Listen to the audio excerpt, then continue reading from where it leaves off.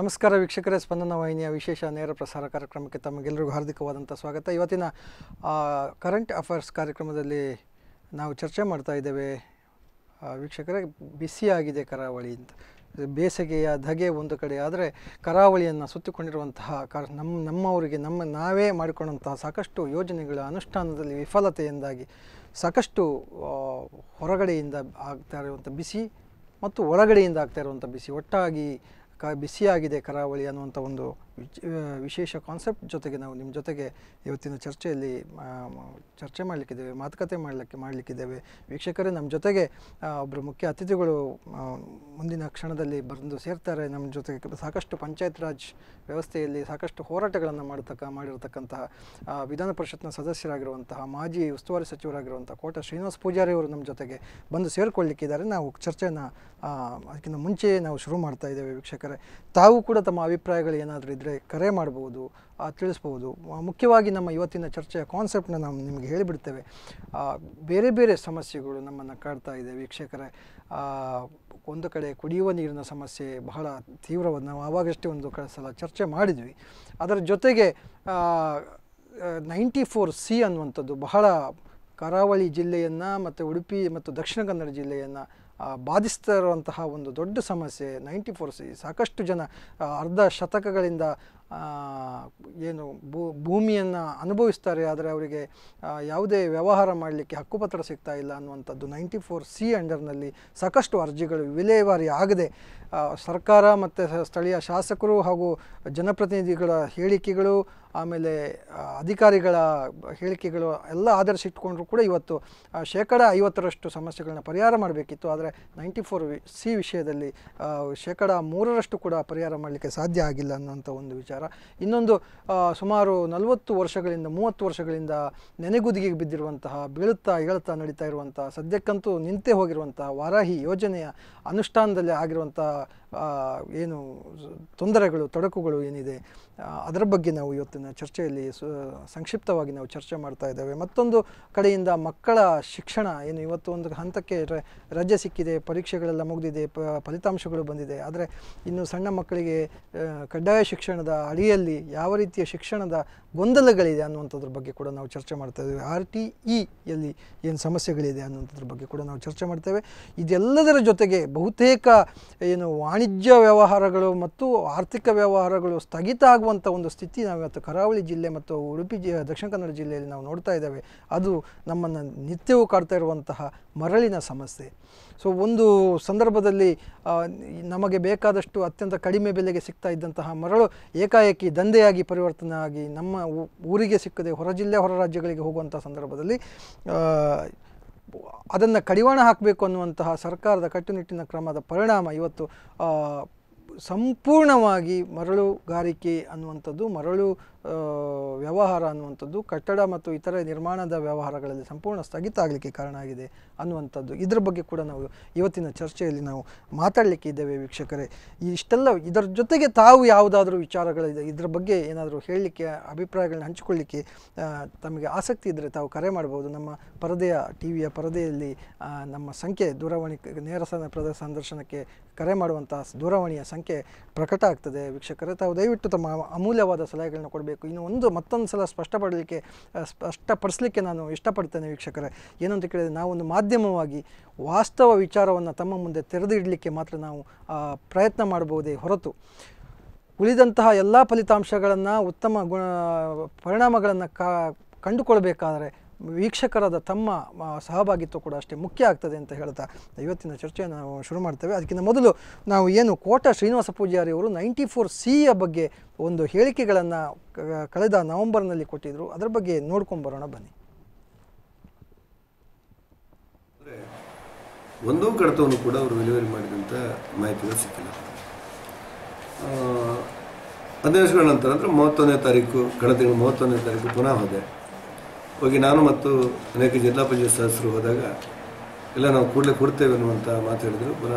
ಪುನಃ ದೂರವಾಣಿಯಲ್ಲಿ ನಮಗೆ ಒಂದು ಸ್ವಲ್ಪ ಅವಕಾಶಗಳು ಬೇಕು ಅಂತ ಹೇಳಿದರು.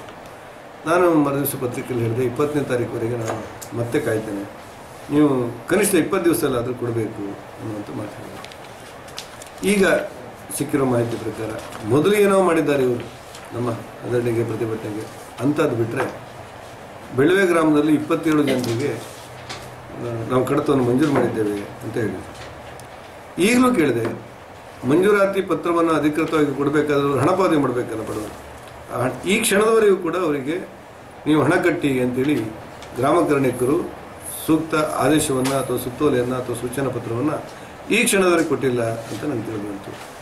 ಒಟ್ಟಾರೆ ಇಡೀ ಮಿನಿ ವಿಧಾನಸೌಧ ಅನ್ನುವಂಥದ್ದು ಬಡವರ ಪಾಲಿಗೆ ಒಂದು ರೀತಿಯ ದುರಂತದ ಕೇಂದ್ರ ಆಗಿ ಮಾರ್ಪಟ್ಟಿದೆ.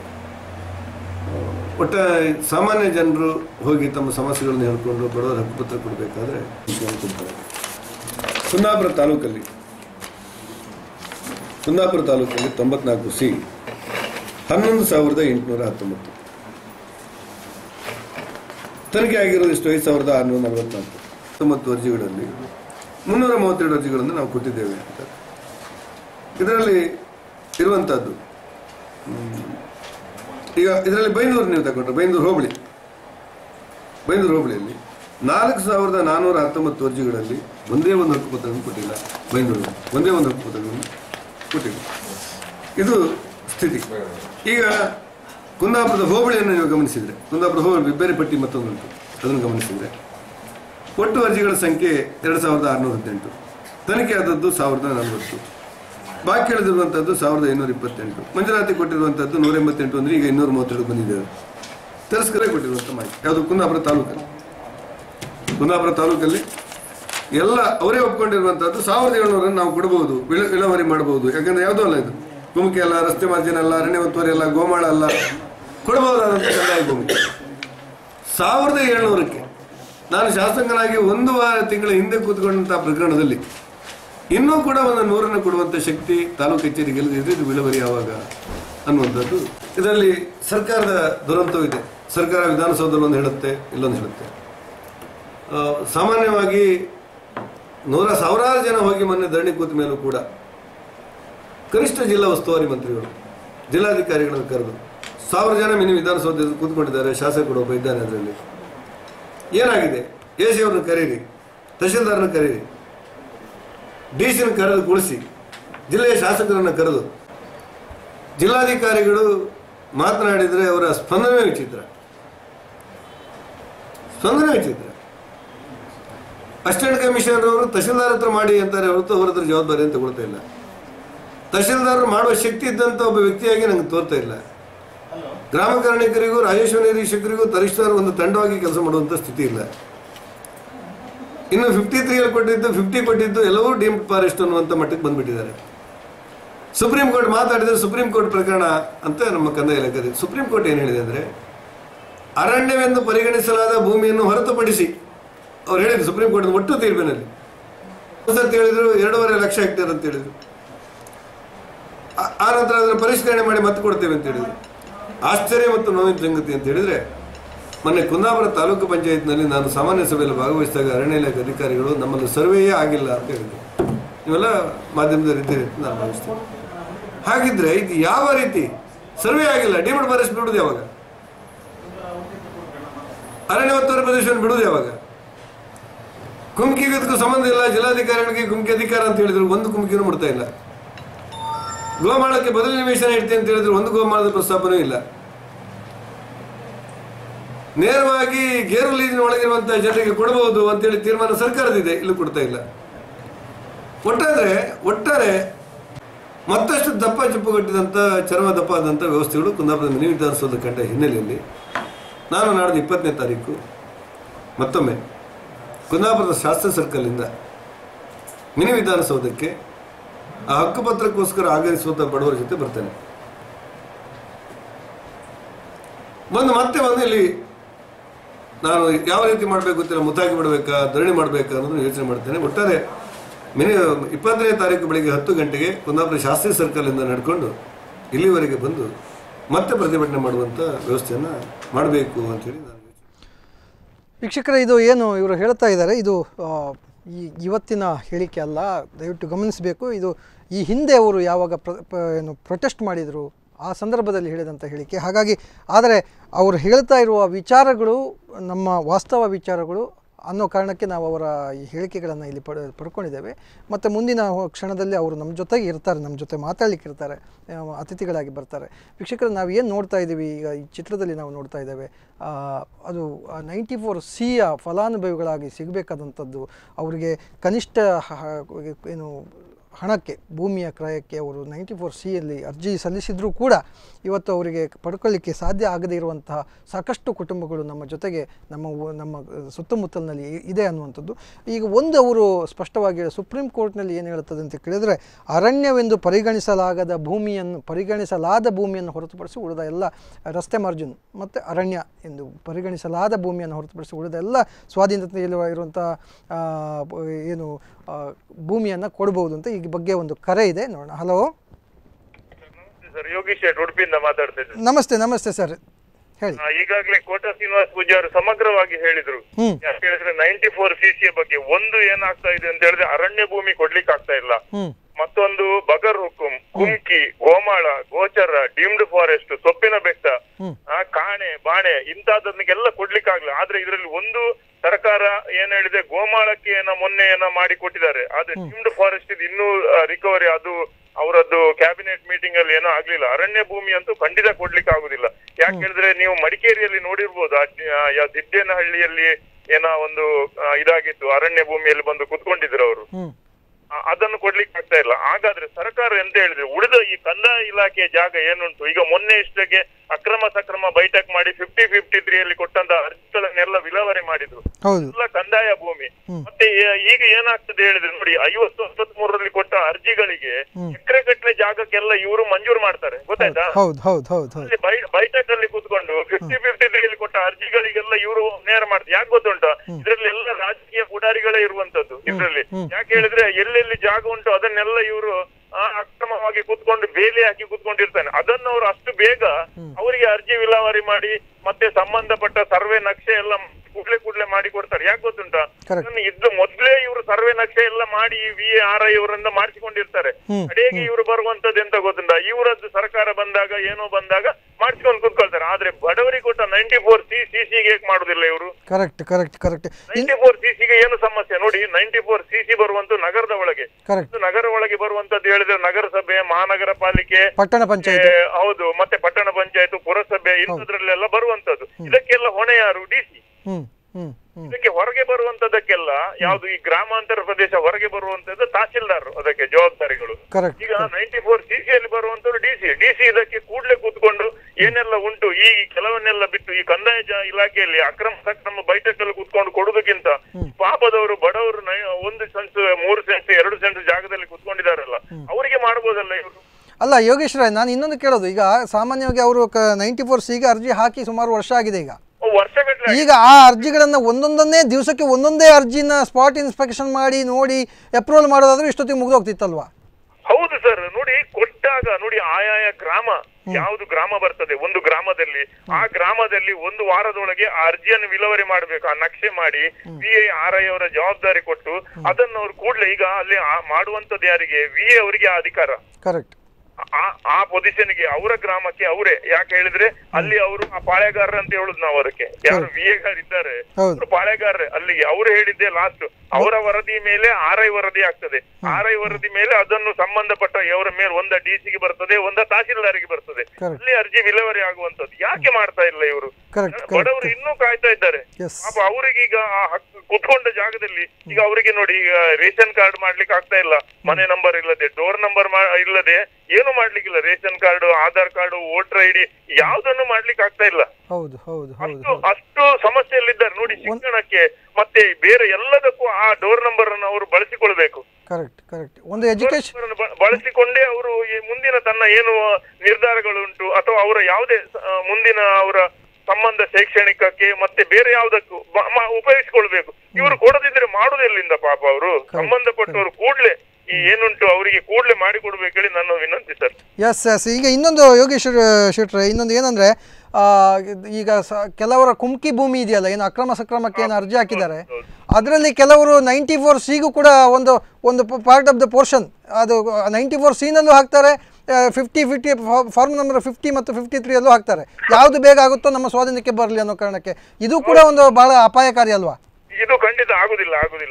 ಯಾಕೆ ಹೇಳಿದ್ರೆ 53 ಕೊಟ್ಟ ಅರ್ಜಿಯೂ ಬೇರೆ, 94 CC ಕೊಟ್ಟ ಅರ್ಜಿಯೂ ಬೇರೆ. ಯಾಕೆ ಗೊತ್ತುಂಟ, ಈ ಕೆಲವು ಪುಡಾರಿಗಳು ಏನ್ ಮಾಡ್ತಾರೆ, ಇವ್ರಿಗೆ ಗೊತ್ತುಂಟು ಏನೇನು ಆಗ್ತದೆ, ನಮ್ಮ ಮುಂದೆ ಯಾವ ಸರ್ಕಾರ ಬರ್ತದೆ, ಏನ್ ಬರ್ತದೆ. ಈ ಕಳ್ಳರು ಮಾಡುವ ಕಿತಾಪತಿಯಲ್ಲಿ ಪಾಪದವರಿಗೆ ಸಿಗುದಿಲ್ಲ ಸರ್. ಹೌದು ಹೌದು ಹೌದು ಹೌದು. ಈ ಮಾಡುವ ಕಿತಾಪತಿ ನಾನ್ ನಿಮ್ಗೆ ಆಗ್ಲೇ ಹೇಳಿದೆ, VAR ಇಂದ ಇವರೆಲ್ಲ ಸರ್ವೆ ಮಾಡಿ ಡೇಟ್ ಒಂದು ಮತ್ತೆ ಹಾಕ್ತಾರೆ, ಅಲ್ಲಿ ಎಲ್ಲ ರೆಡಿ ಮಾಡಿ ಇರ್ತಾರೆ. ಇವರ ಪಕ್ಷವ ಇನ್ನೊಂದ ಬಂದ ಕೂಡ್ಲೆ ಅದನ್ನು ರೆಡಿ ಮಾಡಿ ನೋಡಿ. ನೀವೀಗ ಅಕ್ರಮ ಸಕ್ರಮ ಕೊಟ್ಟದ್ದನ್ನು ಎಲ್ಲ ಒಂದು ಸರ್ತಿ ಮಾಹಿತಿ ಹಕ್ಕಲ್ಲಿ ತೆಗಿರಿ, ಯಾವ ಪುಣ್ಯಾತ್ಮನಿಗೆ ಸಿಕ್ಕಿದೆ ಹೇಳಿ ಗೊತ್ತಾಗ್ತದೆ. Correct correct correct. ಎಕರೆಗಟ್ಲೆ ಜಾಗ ಸರ್, ಎಕರೆಗಟ್ಲೆ ಜಾಗ. ಅವ್ರು ಏನು ಮಾಡುದು, ನಾಳೆ ಅದನ್ನ ಲೇಔಟ್ ಮಾಡಿ ಮಾರುದು, ಮತ್ತೊಂದು ಕಡೆ ಎಲ್ಲಿ ಒಂದ್ ಕಡೆ ಹಾಕಿ ಇಡುದು. Correct correct. ಮತ್ತೆ ಯಾರಿಗೆ ಅಲ್ಲಿ ಸಮಸ್ಯೆ ಉಂಟು ಅವರಿಗೆ ಹಣ ಕೊಟ್ಟು ಇವರೇ ಮೊದಲು ಇಡುದು. ಇವ್ರಿಗೆ ಎಂತ ಗೊತ್ತುಂಟ, ಈಗ ಬರೀ ಲ್ಯಾಂಡ್ ಬ್ರೋಕರ್ ಆಗಿ ಹೋಗಿದ್ದಾರೆ. ಪ್ರತಿಯೊಬ್ಬರಿಗೂ ಲ್ಯಾಂಡ್ ಬ್ರೋಕರ್, ಕೆಲಸ ಇಲ್ಲ, ಕತೆ ಇಲ್ಲ, ಏನಿಲ್ಲ, ಬರೀ ಇದೆ. ಸರ್ಕಾರಿ ಉದ್ಯೋಗಿಗಳು ಕೂಡ ಇವತ್ತು ಲ್ಯಾಂಡ್ ಲಿಂಕ್ಸ್ ವ್ಯವಹಾರ ಮಾಡ್ತಾರೆ. ಎಲ್ಲ ರಿಯಲ್ ಎಸ್ಟೇಟ್ ನೋಡಿ, ಒಂದು ಜಾಗಕ್ಕೆ 10-15 ಜನ 100 ಜನ ಈಗ ಲ್ಯಾಂಡ್ ಬ್ರೋಕರ್ಸ್ ಇದ್ದಾರೆ ರಿಯಲ್ ಎಸ್ಟೇಟ್. ಹೌದು ಹೌದು ಹೌದು. ಬೇರೆಯವರಿಗೆ ದಂಧೆ ಇಲ್ಲ ನೋಡಿ. ತಾಲೂಕು ಆಫೀಸು, ನಗರಸಭೆ ಇಲ್ಲಿ ಎಲ್ಲ ಹೋಗಿ ಎಲ್ಲ ಬ್ರೋಕರ್ ಗಳದ್ದೇ ಹಾವಳಿ. ಇವರು ಒಂದೊಂದು ಕಾರಲ್ಲಿ ತಿರುಗುದು ನೋಡಿ. ಮೊನ್ನೆ ರಿಕ್ಷಾ ಬಿಡುವವರೆಲ್ಲ ಈಗ 40-50 ಲಕ್ಷ ಕಾರಲ್ಲಿ ತಿರುಗ್ತಾರೆ. ಎಲ್ಲಿಂದ ಸರ್ ಇವರಿಗೆ ದುಡ್ಡು? ಎಲ್ಲಿಂದ ಬಂದಿದೆ ಇವರಿಗೆ? ಮಾತಾಡ್ಲಿ ನೋಡ ಇವರು ಹೇಳುವವರು. ತಂದೆ ತಾಯಿ ತನ್ನ ಹಿಂಬದಿ ತನ್ಗೆ ಏನುಂಟು ಅದನ್ನು ಹಿಂದಿನ ಈಗ ಇನ್ಕಮ್ ಟ್ಯಾಕ್ಸ್ ಕಟ್ತಾರ, ಸೇಲ್ ಟ್ಯಾಕ್ಸ್ ಕಟ್ತಾರ, ಎಂತ ಕಟ್ತಾರೆ ಇವರು? ನಾವು ಏನಾದ್ರೂ ಒಂದು ಅರ್ಜಿ ಹಾಕಿದ್ರೆ ನಮ್ಮ ಮೇಲೆ ಮೈ ಮೇಲೆ ಬೀಳ್ತಾರೆ ಇವರು. ಮತ್ತೆ ಇವ್ರು ಮಾತಾಡ್ತಾರಲ್ಲ ದೊಡ್ಡದು, ಇವ್ರು ನೋಡ್ಲಿ ಅಲ್ಲ ಅವರು. ಅಲ್ಲ, ಇದ್ರ ಬಗ್ಗೆ ಜನಸಾಮಾನ್ಯರು ಕೂಡ ಜಾಗೃತರಾಗಬೇಕು ಯೋಗೇಶ್ವರೇ. ಕೇವಲ ಒಬ್ರು ಅಥವಾ ಇಬ್ರು ನೋಡಿ ಸರ್, ನಾವು ಒಬ್ರು ಇಬ್ರು ಏನ್ ಮಾಡ್ಲಿಕ್ಕೆ ಆಗುದಿಲ್ಲ. ಏನ್ ಗೊತ್ತುಂಟ, ಪಾಪದವರನ್ನು ಇವ್ರು ಎದುರಿಸುದೇ. ಹೌದು ಹೌದು ಹೌದು. ಬೇರೆ ಏನು ಕಸುಬಿಲ್ಲ ನೋಡಿ. ನೀವು ತಾಲೂಕು ಆಫೀಸಲ್ಲಿ ನೀವೇ ಟಿವಿ ಇಟ್ಕೊಂಡು ಹೋಗಿ ನಾನು ಮೊನ್ನೆ ನಿಮ್ಮ ಬೇರೆ ಯಾವ್ದೋ ಕಾರ್ಯಕ್ರಮದಲ್ಲಿ ಕೂತ್ಕೊಂಡಾಗ ಹೇಳಿದ್ದೆ, ಹೋಗಿ ಅಲ್ಲಿ ಆ ತಾಲೂಕು ಆಫೀಸ್ ನಲ್ಲಿ ನಗರಸಭೆ ಎದುರಲ್ಲಿ ತಿರುಗುವವರನ್ನೆಲ್ಲ ಮಾತಾಡಿಸಿ, ಸರ್ ಏನ್ ಕೆಲಸ ಮಾಡ್ತೀರಿ ಕೇಳಿ. 15 ದಿವಸ ನೀವು ತಿರುಗಿ ಅವ ಮತ್ತೆ ಓಡ್ತಾನೆ ನೋಡಿ ನಿಮ್ಮನ್ನು ನೋಡಿ. ಹೌದು ಹೌದು ಹೌದು ಹೌದು. ಓಕೆ, ಥ್ಯಾಂಕ್ ಯು ಯೋಗೇಶ್ ಅವರೇ, ಕರೆ ಮಾಡಿ ತಮ್ಮ ಅಭಿಪ್ರಾಯ ಹೇಳೋದಕ್ಕೆ ಧನ್ಯವಾದಗಳು ಸರ್. ಬಹಳ ಸ್ಪಷ್ಟವಾಗಿ ಅವರು ಹೇಳಿದರು. ಏನು ಅಂತ ಹೇಳಿದರೆ, ಇವತ್ತು ವ್ಯವಸ್ಥೆಯೇ ಹೊಲ ಮೇಯ್ತಾ ಇದೆ. ಬೇಲಿ ಆಗಿರಬೇಕಾದಂಥ ಏನು ವ್ಯವಸ್ಥೆ ಇದೆ, ಆ ವ್ಯವಸ್ಥೆ ನಮ್ಮ ಹೊಲವನ್ನು ಮೇಯ್ತಾ ಇದೆ ಅನ್ನುವಂಥದ್ದು ಹೇಳ್ತಾ ಇದೆ ಅನ್ನುವಂಥದ್ದು ಬಹಳ ಪ್ರಮುಖವಾದಂಥ ವಿಚಾರ ಅನ್ನುವಂಥದ್ದು ಕೂಡ ಬಹಳ ಮುಖ್ಯ. ಇದ್ರ ಜೊತೆಗೆ ನಾವು ಬಹಳಷ್ಟು ಗಮನಿಸಬೇಕು. ಇನ್ನೊಂದು ಕರೆ ಇದೆ ವೀಕ್ಷಕರೇ. ಹಲೋ, ತಾವು ಎಲ್ಲಿಂದ ಕರೆ ಮಾಡ್ತಿದ್ರಿ? ತಮ್ಮ ಹೆಸರು ಹೇಳಿ ಸರ್. ನಾವು ಕುಂದಾಪುರ ಸೈಡ್ ಇಂದಲ್ಲ, ಈಗ ಬಂಟ್ವಾಳ ತಾಲೂಕಿಂದ ಮಾತಾಡುದು. ಆದ್ರೆ ಅವರಲ್ಲಿ ಮಾತಾಡ್ಲಿಕ್ಕಿತ್ತು ನಮ್ಗೆ. ಹೇಳಿ ಸರ್. ಇದು ಕೋಟ ಶ್ರೀನಿವಾಸ ಪೂಜಾರಿ ಅವ್ರ ಜೊತೆ ಮಾತಾಡ್ಬೇಕಿತ್ತ ತಾವು? ಅವರಲ್ಲಿ ಸಹ ಮಾತಾಡ್ಬೇಕಿತ್ತು. ಅಲ್ಲ, ಅವರು ಬರ್ತಾರೆ ಈಗ 9 ಗಂಟೆ ನಂತರ. ಅವರು ನಮ್ಮ ಜೊತೆಗೆ ಕೂತ್ಕೊಂಡು ಮಾತಾಡ್ತಾರೆ. ಅವರಲ್ಲಿ ಮತ್ತೆ ಮಾಡುದಾ? ಖಂಡಿತವಾಗಿ. ಈಗ ನೀವು ನಮ್ಮ ಜೊತೆಗೆ ಏನಾದ್ರು ಮಾತಾಡ್ಲಿಕ್ಕಿದ್ರೆ ಮಾತಾಡ್ಬೋದು, ಇಲ್ಲ ಇದ್ರೆ 9 ಗಂಟೆ ನಂತರ ಕೂಡ ಮಾತಾಡ್ಬೋದು ಸರ್. ಈಗ ನಿಮ್ ಜೊತೆ ಮಾತಾಡ್ಲಿಕ್ಕಿತ್ತು, ಹೇಳ್ತೇನೆ ನಾನು. ಹೇಳಿ. ನೀವು ದಯವಿಟ್ಟು ನಿಮ್ಮ ಟಿವಿಯ ವಾಲ್ಯೂಮ್ ಅನ್ನು ಕಮ್ಮಿ ಮಾಡಿ ಸರ್. ಯಾಕಂತ ಹೇಳಿದ್ರೆ ಅಲ್ಲಿ ಕೋಟ ಶ್ರೀನಿವಾಸ ಪೂಜಾರಿ ಅವರು ಕೆಲಸ ಮಾಡ್ತಾ ಇದ್ದಾರೆ. ಇಲ್ಲಿ ಮಂಗಳೂರು ಬಂಟ್ವಾಳ ತಾಲೂಕಲ್ಲಿ ಮಾತಾಡೋವರೇ ಇಲ್ಲ ಇಲ್ಲಿ.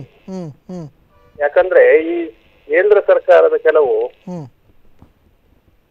ಮೋದಿ ಅವರದ್ದು ಕೂಡ ಹಾಗೆ ಈ ಬಡ ಜನರಿಗೆ ಮನೆ ಕಟ್ಟುವವರಿಗೆಲ್ಲ ಕೆಲವು ಸವಲತ್ತುಗಳು ಬಂದಿವೆ. ಆದ್ರೆ ಈ ಕೆಲಸ ಎಲ್ಲ ಆಗದೆ, ಅದು ದಕ್ಕುದಿಲ್ಲ ಯಾರಿಗೆ ಕೂಡ. ಹೌದು ಹೌದು ಹೌದು ಹೌದು ಹೌದು ಹೌದು. ಮತ್ತೆ ಕಟ್ಟದಿದ್ರೆ ಇವರಿಗೆ ಡೋರ್ ನಂಬರ್ ಇದು ಸಿಗದಿದ್ರೆ ಆ ಕೇಂದ್ರ ಸರ್ಕಾರದ ಇದು ಸವಲತ್ತುಗಳು ಬಂದು ಬಯಸಿದ್ರೆ ಯಾರಿಗೆ ಸಿಗ್ತದೆ? ಯಾರಿಗೂ ಸಿಗುದಿಲ್ಲ. ಕರೆಕ್ಟ್. ಹೌದಲ್ವಾ? ಲೋನ್ಗಳು ಕೆಲವು ಬಂದಿವೆ ಬಡ ಜನರಿಗೆ ಮನೆ ಕಟ್ಟಲಿಕ್ಕೆ ಎಲ್ಲ, ಅದು ಸಹ ಪಡೆಯಲಿಕ್ಕೆ ಆಗುದಿಲ್ಲ ಇವರಿಗೆ. ಈ ಬಿಜೆಪಿ ಅವರಿಗೆ ಕೂಡ ಇದು ಅರ್ಥ ಮಾಡಿಕೊಳ್ಬೇಕು. ಇದ್ರ ಬಗ್ಗೆ ಸ್ವಲ್ಪ ಅವರು ಎಚ್ಚರ ವಹಿಸಿದ್ರೆ ಇದನ್ನು ಮಾಡ್ಬೋದು ಅವರಿಗೆ ಕೂಡ. ಇಲ್ಲಿ ನೋಡಿ ಏನಾಗ್ತದೆ ಅಂತ ಕೇಳಿದ್ರೆ, ಈಗ ಎಲ್ಲ ಪಕ್ಷದ ನಾಯಕರುಗಳು ಕೂಡ ಕೋಟ ಶ್ರೀನಿವಾಸ ಪೂಜಾರಿ ಅವರ ಹಾಗೆ ಇದ್ದದಿದ್ರೆ ಅಡ್ಡಿಲಾಗಿತ್ತು. ಇಲ್ಲಿ ಎಲ್ಲರೂ ಕೂಡ ತಮ್ಮ ಬೆಳೆ ಬೇಯಿಸಿಕೊಳ್ಳುವಂತ ಜನಪ್ರತಿನಿಧಿಗಳು ಇರೋದ್ರಿಂದ ಅಲ್ಲಿ ರಾಜಕೀಯ ಬೇಡ ನಮಗೆ. ಎಲ್ಲಾ ಪಕ್ಷದಲ್ಲೂ ಇರುವಂತವರ ಏನು ವ್ಯವಹಾರಗಳು ಸ್ವಾರ್ಥಕ್ಕೆ ಮಿಕ್ಕಿದ್ರೆ ಈ ರೀತಿಯ ಪರಿಸ್ಥಿತಿಗಳು ಬರ್ತದೆ. ನಿಸ್ವಾರ್ಥ ಸೇವೆ ಅನ್ನುವಂತ ಹೇಳಿಕೆಗಳನ್ನ ಹೇಳಿ ಸರ್. ಆಯ್ತಾ, ಇಲ್ಲಿ ಯಾಕಂತ ಹೇಳಿದ್ರೆ ಈ 94C ಮತ್ತು 94CC ಬಂದ ಎಷ್ಟು ದಿನ ಆಯ್ತು ಈಗ. ಇದರ ಬಗ್ಗೆ ಯಾರು ಎಲ್ಲರೂ ಕ್ಯಾರ್ಲೆಸ್ ಎಲ್ರಿಗೂ. ಹೌದು ಹೌದು ಹೌದು, ಖಂಡಿತ. ಅದ್ರ ಬಗ್ಗೆ ಯಾರು ಎಚ್ಚರಿಕೆ ವಹಿಸ್ತಾ ಇಲ್ಲ, ಮಂತ್ರಿಗಳು ಕೂಡ. ಖಂಡಿತವಾಗಿ. ಯಾಕಂದ್ರೆ ಆಮೇಲೆ ಕೆಲವು ಇದಕ್ಕಾಗಿ ಕೆಲವು ಕೇಂದ್ರ ಸರ್ಕಾರದ ಕೆಲವು ಸವಲತ್ತುಗಳು ಬಂದು ಅದನ್ನು ಇವರಿಗೆ ಯಾರಿಗೂ ಕೂಡ ಪಡೀಲಿಕ್ಕೆ ಆಗ್ತಾ ಇಲ್ಲ. ಹೌದು ಹೌದು ಹೌದು, ಅದೇ ಬಹಳ ಕಷ್ಟ ಆಗಿದೆ ಈಗ. ಸರ್ ತಮ್ಮ ಹೆಸರು ಅಂತ ಹೇಳಿದ್ರಿ ಸರ್ ತಾವು? ನಾವು ಬಂಟ್ವಾಳದಿಂದ ರವಿ ಅಂತ. Okay okay okay okay Ravi ಅವರು ಹೇಳಿ. ಈಗ ಇನ್ನೊಂದು ವಿಚಾರ ತಮ್ಮ ಗಮನಕ್ಕೆ ಹೇಳ್ತೇನೆ, ನೀವು ಮತ್ತೆ ಪುನಃ ಕರೆ ಮಾಡಿ ತೊಂದರೆ ಇಲ್ಲ. ಯಾಕೆಂದರೆ ಹೇಳಿದರೆ ಕೋಟ ಶ್ರೀನಿವಾಸ ಪೂಜಾರಿ ಅವರು ಕೇವಲ ಉಡುಪಿಯ ವಿಧಾನ ಪರಿಷತ್ ಸದಸ್ಯರಲ್ಲ, ಅವರು ಪಂಚಾಯತ್ ರಾಜ್ ಇಲಾಖೆಗೆ ಸಂಬಂಧಪಟ್ಟ ಹಾಗೆ ಎಲ್ಲ ಉಡುಪಿ ಮತ್ತು ದಕ್ಷಿಣ ಕನ್ನಡ ಜಿಲ್ಲೆಯ ಎಲ್ಲ ಗ್ರಾಮ ಪಂಚಾಯತ್ ಸದಸ್ಯರ ಮತದಾನದ ಮೇಲೆ ಅವರು ಆಯ್ಕೆಯಾದವರು ರವಿಯವರೇ. ಹಾಗಾಗಿ ಅವರಿಗೆ ಕೇವಲ ಉಡುಪಿ ಜಿಲ್ಲೆ ಮಾತ್ರ ಅಲ್ಲ, ದಕ್ಷಿಣ ಕನ್ನಡ ಜಿಲ್ಲೆ ಕೂಡ ಜವಾಬ್ದಾರಿಯುತವಾದಂತಹ ಅಷ್ಟೇ ಜವಾಬ್ದಾರಿಯನ್ನು ಪಡ್ಕೊಳ್ಳುವಂಥ ಅಗತ್ಯ ಇದೆ. ಮಾತಾಡ್ತಾ ಇದ್ದಾರೆ, ಎಲ್ಲರ ಕಡೆ ನೋಡ್ತಾ ಇದ್ದೇವೆ ನಾವು ಅವರನ್ನು. ಹೌದು ಹೌದು ಹೌದು. ಬೇರೆ ಯಾರು ಇದ್ರ ಬಗ್ಗೆ ಎಚ್ಚರಿಕೆ ಅಲ್ಲ, ಬೇರೆ ಅಂದರೆ ಏನು ಗೊತ್ತಾ, ಯಾರು ಅದರ ಫಲಾನುಭವಿಗಳು ನೀವು ಅವ್ರ ಜೊತೆ ಕೈ ಜೋಡಿಸಿದರೆ, ಅಥವಾ ಯಾರು ನಮಗೆ ನ್ಯಾಯ ಕೊಡಿಸ್ಲಿಕ್ಕೆ ಹೋರಾಟ ಮಾಡ್ತಿದ್ದಾರೆ ಅವ್ರ ಜೊತೆ ಕೈ ಜೋಡಿಸಿದರೆ ನ್ಯಾಯ ಆಟೋಮೆಟಿಕ್ಕಾಗಿ ಸಿಕ್ಕೇ ಎಲ್ಲೂ ಹೋಗಲ್ಲ ಸರ್. ಯಾಕಂದರೆ ಪ್ರಜಾಪ್ರಭುತ್ವ ವ್ಯವಸ್ಥೆಯಲ್ಲಿ ಮೊದಲಿತ್ತು ಏನು ಇದು ಮೂಲಭೂತ ಸೌಲಭ್ಯಗಳನ್ನು ಕೊಡಬೇಕು ಅನ್ನೋದು. ಈಗ ಇದೆ ಮೂಲಭೂತ ಸೌಲಭ್ಯಗಳನ್ನು ಕೊಡಬೇಕು, ಅದರ ಜೊತೆಗೆ ಹೋರಾಟ ಮಾಡಿದರೆ ಪಡ್ಕೊಳ್ಬೇಕು ಅನ್ನುವಂಥದ್ದು. ಸೊ ಇವತ್ತಿನ ಪರಿಸ್ಥಿತಿಯಲ್ಲಿ ಹೋರಾಟ ಒಂದೇ ದಾರಿ, ಚಳವಳಿ ಒಂದೇ ದಾರಿ ಅನ್ನುವಂಥ ಪರಿಸ್ಥಿತಿ ನಿರ್ಮಾಣ ಆಗಿದೆ. ರವಿಯವರೇ, ಧನ್ಯವಾದಗಳು ತಮ್ಮೆಲ್ಲ ಮಾಹಿತಿಗಳಿಗಾಗಿ. ಏನು ಬಂಟ್ವಾಳದಿಂದ ಕರೆ ಮಾಡಿದರು, ಅವರು ಕೂಡ ತಮ್ಮ ಸಮಸ್ಯೆಗಳನ್ನ ಹೇಳಿಕೊಳ್ಳಿಕ್ಕೆ ತುಂಬ ಪ್ರಯತ್ನ ಮಾಡ್ತಾಯಿದ್ರು. ನೋಡೋಣ ಈಗ ನೆಕ್ಸ್ಟು ಏನು ನಮ್ಮ ಅತಿಥಿಗಳು ಬಂದ ನಂತರ ಕೂಡ ಮಾತಾಡ್ಬೋದು. ವೀಕ್ಷಕರೇ, ನಮ್ಮ ಚರ್ಚೆಯನ್ನು ನಾವು ಮುಂದುವರಿಸಿದ್ದೇವೆ. ಅಲ್ಲಿವರೆಗೆ ಒಂದು ಪುಟ್ಟ ವಿರಾಮ.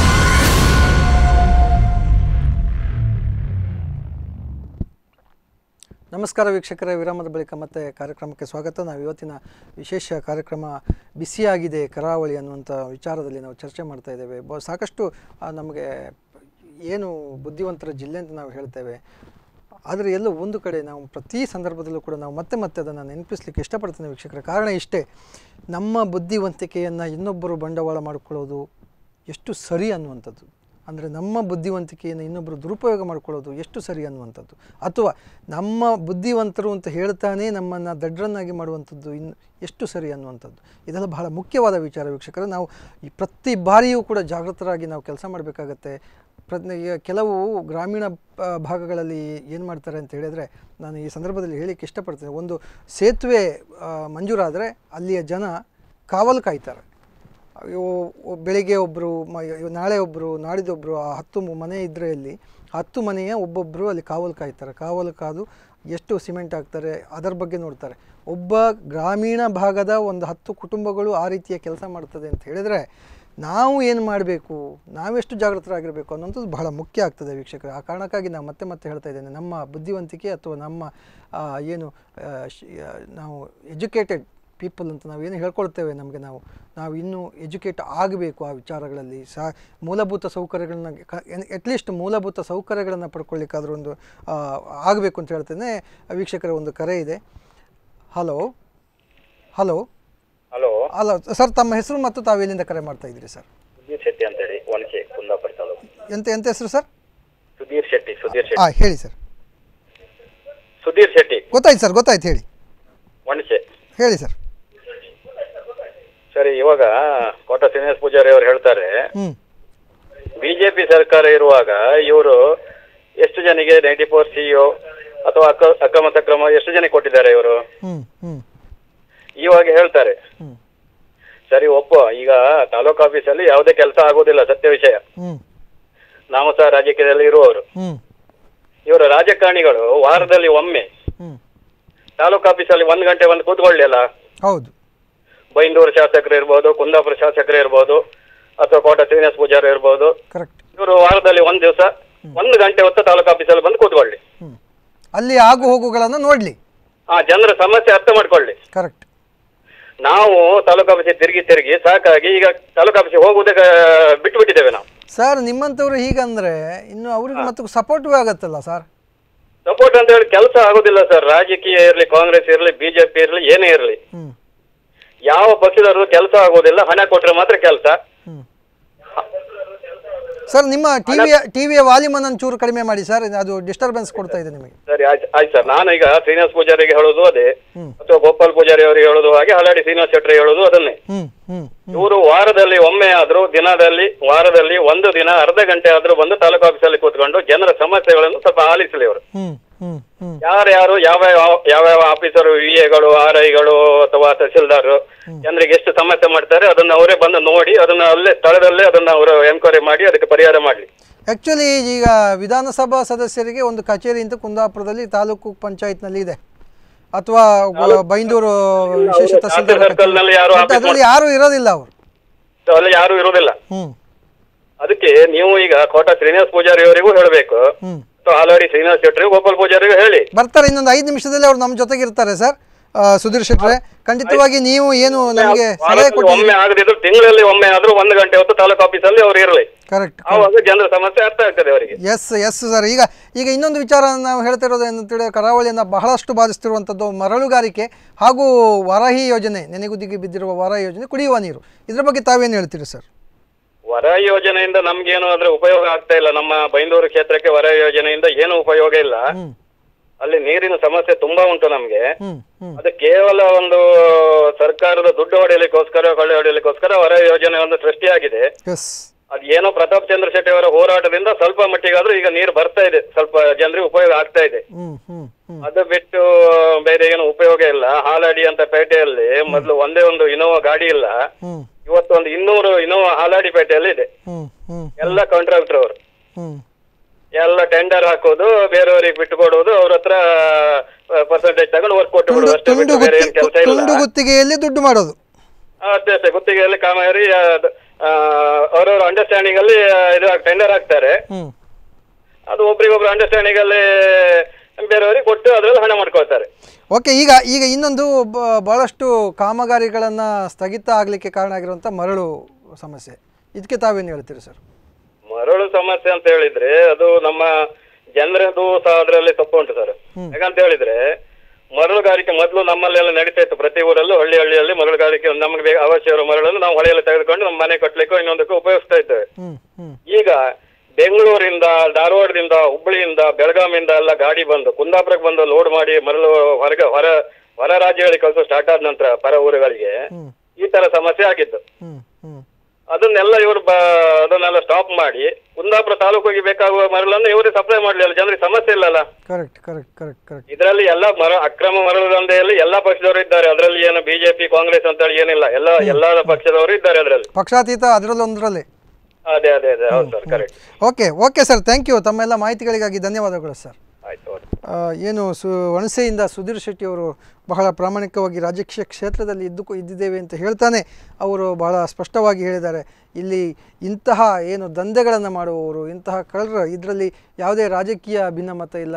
ಯಾವುದೇ ವಿಚಾರದಲ್ಲೂ ರಾಜಕೀಯ ಮಾಡಿದರೂ ಕೂಡ ಇಂಥ ವಿಚಾರಗಳಲ್ಲಿ ಪಕ್ಷಾತೀತವಾಗಿ ಅವರು ಜೊತೆಗಿರ್ತಾರೆ ಅನ್ನುವಂಥ ಮಾತುಗಳನ್ನ ಹೇಳಿದರು. ಇನ್ನೊಂದು ಬಹಳ ಮುಖ್ಯವಾಗಿ ಯೋಗೀಶ್ ಅವರು ಕೂಡ ನಮ್ಮ ಜೊತೆಗೆ ಮಾತಾಡ್ತಾ ಹೇಳಿದರು, ಕಂದಾಯ ಇಲಾಖೆಯ ಎಲ್ಲ ಅಧಿಕಾರಿಗಳು ಕೂಡ ಇದರಲ್ಲಿ ಸ್ಪಷ್ಟವಾಗಿ ಶಾಮೀಲಾಗಿರ್ತಾರೆ ಅನ್ನುವಂಥದ್ದು. ಮತ್ತೊಂದು ಕರೆ ಇದೆ ವೀಕ್ಷಕರೇ. ಹಲೋ ಸರ್, ನಮಸ್ತೆ. ತಾವು ಎಲ್ಲಿಂದ ಕರೆ ಮಾಡ್ತಿದ್ರಿ, ಯಾರು ಮಾತಾಡ್ತಿದ್ರಿ ಸರ್? ನಾವು ಕುಂದಾಪುರದಿಂದ ಶ್ರೀನಿವಾಸ್ ಅಂತ. ಕುಂದಾಪುರದಿಂದ ಶ್ರೀನಿವಾಸ್ ಅಂತ. ಹೇಳಿ ಸರ್, ಹೇಳಿ. ಅದು ಈ ಮರಳು ಸಮಸ್ಯೆ ಸರ್, ಇಡೀ ನಮ್ಮ ದಕ್ಷಿಣ ಕನ್ನಡ ಜಿಲ್ಲೆಯಲ್ಲಿ ಯಾರು ಯಾವುದೇ ರಾಜಕೀಯದವರು ಮಾತಾಡ್ತಾ ಇಲ್ಲಲ್ಲ ಸರ್, ಯಾಕೆ ಸರ್? ಅಲ್ಲ, ದಯವಿಟ್ಟು ನಿಮ್ಮ ಟಿವಿಯ ವಾಲ್ಯೂಮನ್ನು ಕಡಿಮೆ ಮಾಡ್ಕೊಳ್ಳಿ ಸರ್, ಪ್ಲೀಸ್. ಕಡಿಮೆನೇ ಅಲ್ಲ, ಅದೇ ವಿಚಾರವಾಗಿ ನಾವು ಇವತ್ತು ಚರ್ಚೆ ಮಾಡ್ತಾ ಇದ್ದೇವೆ. ಇದೆಲ್ಲ ಕಾರಣಗಳಿಗಾಗಿ ಕರಾವಳಿ ತುಂಬ ಬಿಸಿಯಾಗಿದೆ. ಒಂದು ಕಡೆಯಿಂದ ಬೇಸಿಗೆಯ ಬಿಸಿ, ಇನ್ನೊಂದು ಕಡೆಯಿಂದ ನಮ್ಮ ಸಮಸ್ಯೆ ಕೆಲಸ ಇದು ಏನು ನಮ್ಮ ಅನಾನುಕೂಲತೆಗಳ ಬಿಸಿ ಆಗಿರೋದಕ್ಕೆ ನಾವು ಇವತ್ತಿನ ಕಾರ್ಯಕ್ರಮವನ್ನು ಯಾಕೆ ಮಾತಾಡ್ತಾ ಇಲ್ಲ ಅನ್ನುವಂಥದ್ದನ್ನು ನಾವು ಪ್ರಶ್ನೆ ಮಾಡಬೇಕಾಗಿದೆ. ಶ್ರೀನಿವಾಸ್ ಅವರೇ, ಶ್ರೀನಿವಾಸ್ ಪೂಜಾರಿ ಒಬ್ಬರೇ ಮಾತಾಡ್ತಾ ಇರೋದು ಇದ್ರ ಬಗ್ಗೆ, ಮತ್ತೆ ಯಾವುದೇ ಜನಪ್ರತಿನಿಧಿಗಳು ಇದ್ರ ಬಗ್ಗೆ ಧ್ವನಿ ಎತ್ತೇ ಇಲ್ಲ. ಇವತ್ತು ನಮ್ಮ ಜಿಲ್ಲೆಯಲ್ಲಿ ಈಗ 3 ಮಿನಿಸ್ಟರ್ ಇದ್ದಾರೆ,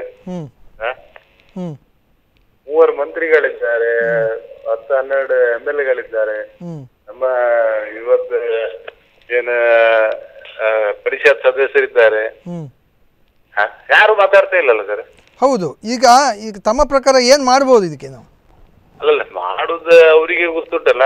ಇವತ್ತು ಅಧಿಕಾರಿಗಳ ಏನು ಒಂದು ಅಧಿಕಾರಿಗಳಿಗೆ ಯಾರೋ ತೊಂದರೆ ಮಾಡಿದ್ರೆ ಜನರ ಮೇಲೆ ಅದನ್ನ ಹೇರಿದ್ರೆ ಹೇಗೆ ಸರ್ ಅದು? ಖಂಡಿತವಾಗಿ ನಾವು ಅದೇ ಕಾರಣಕ್ಕೆ ನಾವು ಇವತ್ತಿನ ಈ ಚರ್ಚೆಯನ್ನ ಮಾಡ್ತಾ ಇದ್ದೇವೆ ಶ್ರೀನಿವಾಸ್ ಅವರೇ.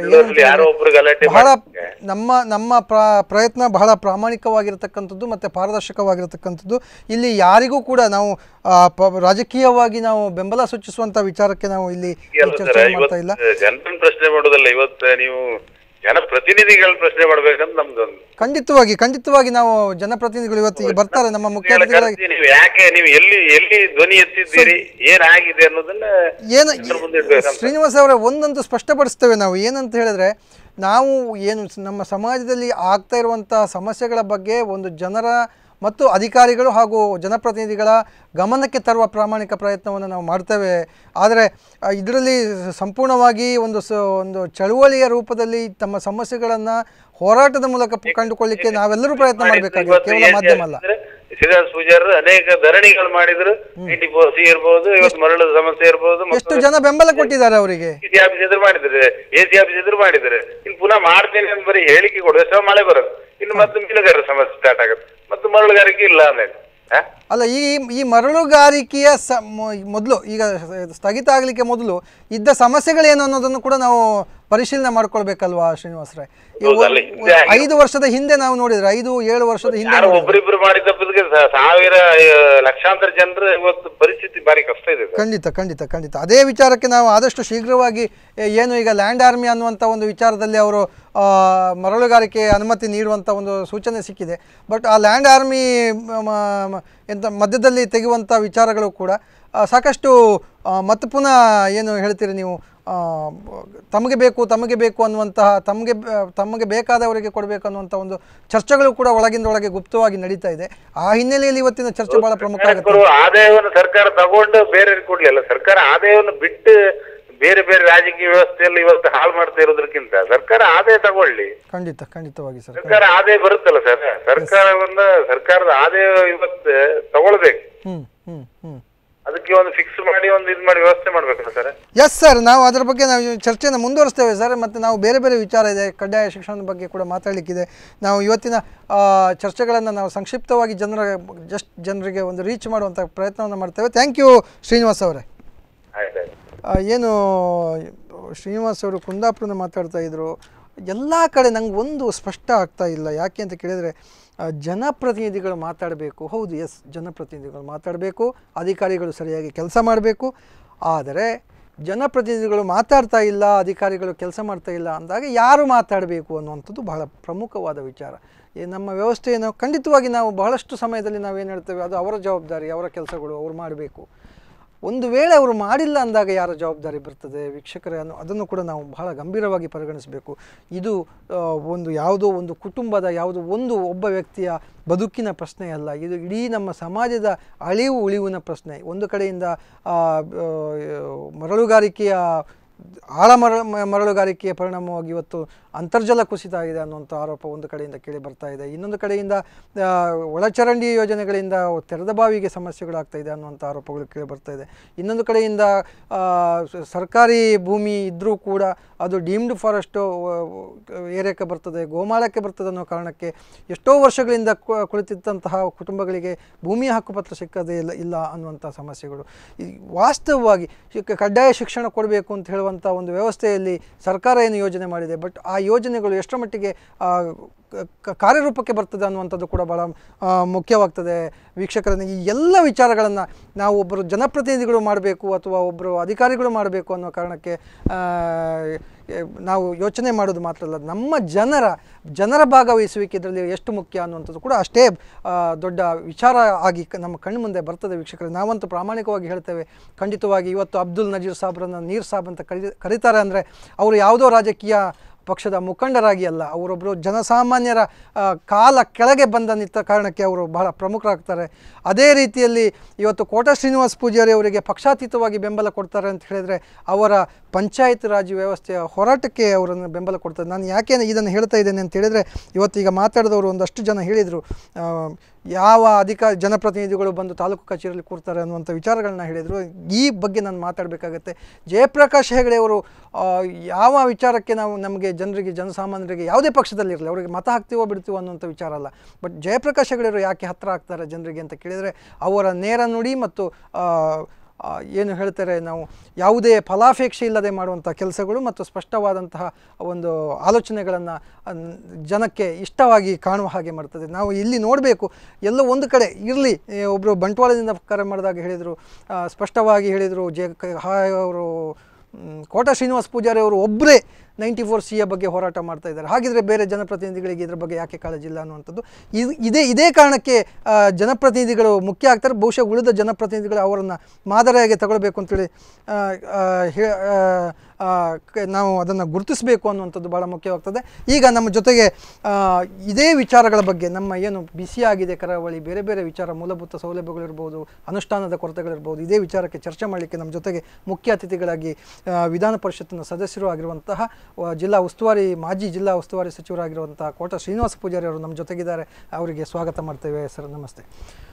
ವೀಕ್ಷಕರೇ, ಕೋಟ ಶ್ರೀನಿವಾಸ ಪೂಜಾರಿ ಅವರು ಅವರ ಜನಪ್ರತಿನಿಧಿತ್ವ ಅಥವಾ ನಾಯಕತ್ವಕ್ಕಿಂತ ಹೆಚ್ಚಾಗಿ ಪಂಚಾಯತ್ ರಾಜ್ ಬಗ್ಗೆ ಅವರು ಮಾಡಿದಂತಹ ಕೆಲಸಗಳಿಂದ ಜನಮನದಲ್ಲಿ ಅವರು ಗುರುತಿಸ್ಕೊಳ್ತಾರೆ ಅನ್ನುವಂಥದ್ದು ಬಹಳ ಸ್ಪಷ್ಟವಾಗಿ ನಮಗೆ ಕರೆ ಮಾಡಿದವರು ಅಷ್ಟು ಜನ ಹೇಳಿದರು. ಏನು ಶ್ರೀನಿವಾಸ ಪೂಜಾರಿ, ನಾವು ಇವತ್ತಿನ ಚರ್ಚೆ ನಾವೇನು ಮಾಡ್ತಿದ್ದೇವೆ, ಒಂದು ಕಡೆ ಬಿಸಿಲ ಬೇಗೆ ಬರಗಾಲ ಒಂದು ಕಡೆ ಆದರೆ, ಇನ್ನೊಂದು ಕಡೆ ನಮಗೆ ಬಂದಿರುವಂತಹ ಸಾಕಷ್ಟು ಅನುದಾನಗಳು ಸರಿಯಾದ ರೀತಿಯಲ್ಲಿ ಬಳಕೆ ಆಗದೇ ಇರುವಂಥದ್ದು ಮತ್ತು ನಮ್ಮ ಇಲ್ಲಿಯ ಮೂಲಭೂತವಾಗಿರುವಂತಹ ಕೆಲವು ಸಮಸ್ಯೆಗಳು, ಇದು ವಾರಾಹಿ ಯೋಜನೆ ಅನುಷ್ಠಾನದಲ್ಲಿರುವಂಥ ಸಮಸ್ಯೆಗಳಿರ್ಬೋದು, 94C ಹಕ್ಕುಪತ್ರ ಸಿಗದೇ ಇರುವಂಥ ಸಮಸ್ಯೆಗಳಿರ್ಬೋದು, ಅಥವಾ ಮರಳುಗಾರಿಕೆಯ ಸಮಸ್ಯೆ ಇರ್ಬೋದು, ಅಥವಾ ಏನು ಸರ್ಕಾರ ನ್ಯಾಯಯುತವಾಗಿ ಬಡ ಮಕ್ಕಳಿಗೆ ಈ ಆಂಗ್ಲ ಮಾಧ್ಯಮ ಭಾಷೆಯಲ್ಲಿ ಶಿಕ್ಷಣ ಬೋಧಿಸಬೇಕು ಅಂತ ಹೇಳುವಂಥ ಕಡ್ಡಾಯ ಶಿಕ್ಷಣದ ವ್ಯವಸ್ಥೆ ಇರ್ಬೋದು. ಇದು ಎಲ್ಲ ಕಡೆ ಎಲ್ಲೋ ಒಂದು ಕಡೆ ನಮಗೆ ಬ್ಯಾಕ್ ಫೈರ್ ಆಗ್ತಾ ಇದೆ, ನಮ್ಮ ಜನಕ್ಕೆ ತೊಂದರೆ ಆಗ್ತಾ ಇದೆ. ಇದರ ಅನುಷ್ಠಾನಕ್ಕೆ ಯಾವ ಜನಪ್ರತಿನಿಧಿಗಳು ಮತ್ತು ಅಧಿಕಾರಿಗಳು ಮನಸ್ಸು ಮಾಡ್ತಾ ಇಲ್ಲ ಅನ್ನುವಂಥ ಆರೋಪಗಳು ಕೇಳಿ ಬರ್ತಾ ಇದೆ. ಶ್ರೀನಿವಾಸ ಪೂಜಾರಿ, ಇದಕ್ಕೆ ನೀವು ಮೊದಲಿಗೆ ನಾವು ಚರ್ಚೆ ಮಾಡೋಣ. 94C ನಿಮ್ಮ ಹೋರಾಟ ಇತ್ತು, 2-3 ತಿಂಗಳ ಹಿಂದೆ ನಿಮ್ಮ ಹೋರಾಟ ಇತ್ತು, ಅದಕ್ಕೊಂದು ಆಶ್ವಾಸನೆ ಬಂತು. ಆ ನಂತರ ಏನಾಯಿತು, ಯಾಕೆ ಆ ಪ್ರತಿಭಟನೆ ಕೈ ಬಿಡ್ತು ಅಂತ? ಕರ್ನಾಟಕ ರಾಜ್ಯದಲ್ಲಿ ಹಿಂದೆ ನಮ್ಮ ಸರ್ಕಾರ ಇರುವಾಗ, ಆ ಸರ್ಕಾರ ಈ ಸರ್ಕಾರ ಅಲ್ಲಿರುವಾಗ, ನಮ್ಮ ಸರ್ಕಾರ ಇರುವಾಗ 94C ಯೋಜನೆಯನ್ನು ಜಾರಿಗೆ ತಂದೆವು. ಅದೇನು ಹೇಳುತ್ತೆ ಅಂತ ಹೇಳಿದ್ರೆ, ಸರ್ಕಾರಿ ಜಾಗದಲ್ಲಿ ಮನೆ ಕಟ್ಟಿಕೊಂಡಿರುವಂಥ ಬಡವನೊಬ್ಬನಿಗೆ ಅವನು ಕುಳಿತಿರುವಂಥ 5 ಅಥವಾ 10 ಸಣ್ಣ ಜಾಗವನ್ನು ಅವನ ಹೆಸರಿಗೆ ಹಕ್ಕುಪತ್ರಗಳನ್ನು ಕೊಡುವುದು, ಅದರಲ್ಲಿರುವಂಥ ವಿಚಾರಗಳು, ಬೇರೇನೂ ಅಲ್ಲ. ನಮ್ಮ ಸರ್ಕಾರ ಹೋಯಿತು. ನಂತರ ಈಗ ಬಂದಿರುವಂಥ ಸರ್ಕಾರ ಮತ್ತೆ ಪುನಃ ಆ ಬಿಲ್ಲನ್ನು ತೆಗೆದುಕೊಂಡು ಬಂತು, ಅದು ಕಾಯ್ದೆಯಾಗಿ ಬಂತು. ಕರ್ನಾಟಕ ರಾಜ್ಯದಲ್ಲಿ ಸುಮಾರು 4,500 ಅರ್ಜಿಗಳು, ಇಂಥದ್ದು 4,500,000 ಅರ್ಜಿಗಳಿವೆ. 4,500,000 ಅರ್ಜಿಗಳು. ಉಡುಪಿ ಜಿಲ್ಲೆಯಲ್ಲಿ ಸುಮಾರು 27,000 ಅರ್ಜಿಗಳಿವೆ.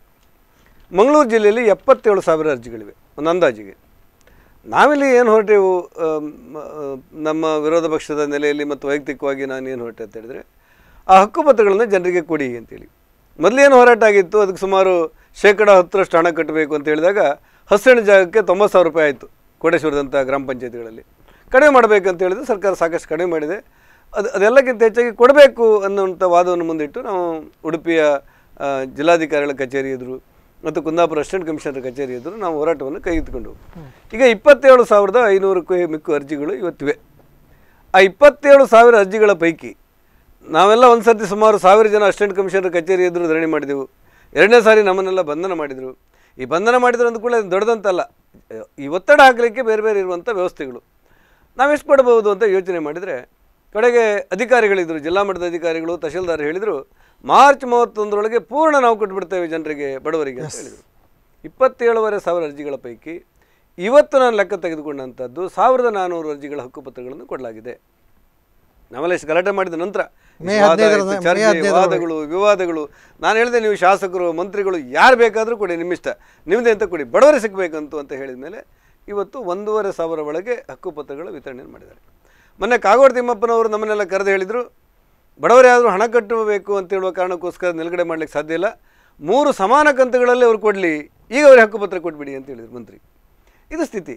ನಾವು ಮೊದಲು ಒಂದು ಸರ್ತಿ ಪ್ರತಿಭಟನೆ ಮಾಡಿ ಅಸಿಸ್ಟೆಂಟ್ ಕಮಿಷನರ್ ಕಚೇರಿ ಎದುರು 1000 ಜನ ಹೋಗಿ ಕೂತ್ಕೊಂಡಾಗ ನಮಗೆ ಹೇಳಿದಂಥ ಉತ್ತರ ಏನು ಸರ್ಕಾರ ಮತ್ತು ಅಧಿಕಾರಿಗಳಂತ ಹೇಳಿದರೆ, ಡೀಮ್ಡ್ ಫಾರೆಸ್ಟ್ ಹೆಸರಿನಲ್ಲಿ ಕೆಲವು ಉಳ್ಕೊಂಡಿದೆ, ಹಾಗಾಗಿ ನಾವು ಇದನ್ನು 34,000 ಹೆಕ್ಟೇರ್ ಪ್ರದೇಶವನ್ನು ಉಡುಪಿ ಜಿಲ್ಲೆಯಲ್ಲಿ ನಾವು ಸರ್ವೆ ಮಾಡಿದ್ದೇವೆ. ಆ 34,000 ಎಕರೆ ಪ್ರದೇಶಗಳನ್ನು ನಾವು ಸಚಿವ ಸಂಪುಟದ ಮುಂದಿಟ್ಟು ಸಚಿವ ಸಂಪುಟದಿಂದ ಅನುಮೋದನೆ ತೆಗೆದುಕೊಂಡು ಈಗಾಗಲೇ ಸುಪ್ರೀಂ ಕೋರ್ಟಿಗೆ ಸಂಬಂಧಪಟ್ಟಂಥ ಒಂದು ವಿಚಾರವನ್ನು ಅಫಿದಾವತ್ ಕೊಡಬೇಕಾಗಿದೆ. ಆ ಕಾರಣಕ್ಕೋಸ್ಕರ ನಾವು ಮಾರ್ಚ್ 31ರವರೆಗೆ ಸಮಯ ಬೇಕು ಅಂತ ಹೇಳಿದರು. ಇವತ್ತು ಮಾರ್ಚ್ ಹೋಗಿ ಏಪ್ರಿಲ್ ಹೋಗಿ ಮೇ ಬಂತು, ಮೇ ಅರ್ಧ ಆಯ್ತು. ಈಗ ಇಲ್ಲಿವರೆಗೂ ಕೂಡ ಆ ಪ್ರಕ್ರಿಯೆಗಳಲ್ಲಿ ಒಂದು ಹೆಜ್ಜೆ ಕೂಡ ಮುಂದಿಟ್ಟಿಲ್ಲ. ಸಚಿವ ಸಂಪುಟದ ಮುಂದೆ ಬಂದೇ ಇಲ್ಲ, ಸುಪ್ರೀಂ ಕೋರ್ಟಿಗೆ ಕೊಟ್ಟೂ ಇಲ್ಲ. ಸರ್ಕಾರಕ್ಕೆ 1 ವರ್ಷ ಅವಧಿ ಇದೆ ಅಂತ ನಾವು ಕೇಳ್ತಾ ಇದ್ದರೆ ಇದು ಚರ್ಚೆ ಇರುವಂಥ ವಿಚಾರಗಳು ಪ್ರಶ್ನೆ ಇಲ್ಲ. ಈಗ ನಾನು ಹೇಳುವಂಥದ್ದು ನಿಮಗೆ ಕೊಡಲಿಕ್ಕಿರುವಂಥ ತೊಂದರೆಗಳೇನು ಅಂತ ಕೇಳಿದ ಸರ್ಕಾರ ಮಾರ್ಚ್ 31ರಲ್ಲಿ ಕೊಡುತ್ತೆ ಅಂತ ಹೇಳುತ್ತೆ. ಆ ನಂತರ ಒಂದು ಹೆಜ್ಜೆ ಮುಂದೆ ಹೋಗ್ತಾ ಇಲ್ಲ. ಮೊನ್ನೆ ಯಾವುದೋ ಒಂದು ಚರ್ಚೆ ಬಂದಾಗ ಈ ಡೀಮ್ಡ್ ಫಾರೆಸ್ಟ್ ಅಂತೇಳಿ ದಾಖಲೆ ಮಾಡಿದ್ದು ಯಾರು ಕೇಳಿದರೆ ಅರಣ್ಯ ಇಲಾಖೆ ಅಧಿಕಾರಿಗಳು. ಎಲ್ಲಿವರೆಗೆ ಮಾಡಿದ್ದಾರೆ? ಯಾವುದೋ ಒಂದು ಮಹಿಳೆ ಹೆಸರಿಗೆ 4 ಎಕರೆ ಜಾಗ ಇದೆ. ಆ 4 ಎಕರೆ ಜಾಗದಲ್ಲಿ 1600 ಅಡಿಕೆ ಗಿಡಗಳಿವೆ, ಅಡಿಕೆ ಸಸಿಗಳು 1600 ಇವೆ. ಸುಮಾರು 40ರಿಂದ 60 ತೆಂಗಿನ ಮರಗಳಿವೆ. ಎಷ್ಟೋ ವರ್ಷಗಳಿಂದ. ಅದು ಕೂಡ ಡೀಮ್ಡ್ ಫಾರೆಸ್ಟಾ? ಫಾರೆಸ್ಟ್ ಅಂತ ಹೇಳಿದರೆ ಏನಂತ ಹೇಳಿದರೆ 1 ಎಕರೆ ಪ್ರದೇಶದಲ್ಲಿ 20ಕ್ಕೂ ಹೆಚ್ಚು ಬೆಳೆದು ನಿಂತ ಮರಗಳಿರಬಾರ್ದು ಅಂತೇಳಿ ಅವ್ರದ್ದೊಂದು ಲೆಕ್ಕ. ಈಗ ಹಾಗೆ ಹೇಳಿದ್ರು ಕೂಡ ಒಂದೇ ಒಂದು ಕಾಡಿನ ಮರಗಳಿಲ್ಲ, ಅಡಿಕೆ ಗಿಡ ಮತ್ತು ತೆಂಗಿನ ಗಿಡ ಇರೋದು ಕೂಡ ಡೀಮ್ಡ್ ಫಾರೆಸ್ಟ್ ಅಂತೇಳಿ ದಾಖಲು ಮಾಡಿದರೆ ಇದಕ್ಕೆ ಅರಣ್ಯ ಇಲಾಖೆಯವರು ಮಾಡಿದಂಥ ತಪ್ಪಿಗೆ ಬಡವರೇನು ತೊಂದರೆ ಅನುಭವಿಸಬೇಕು?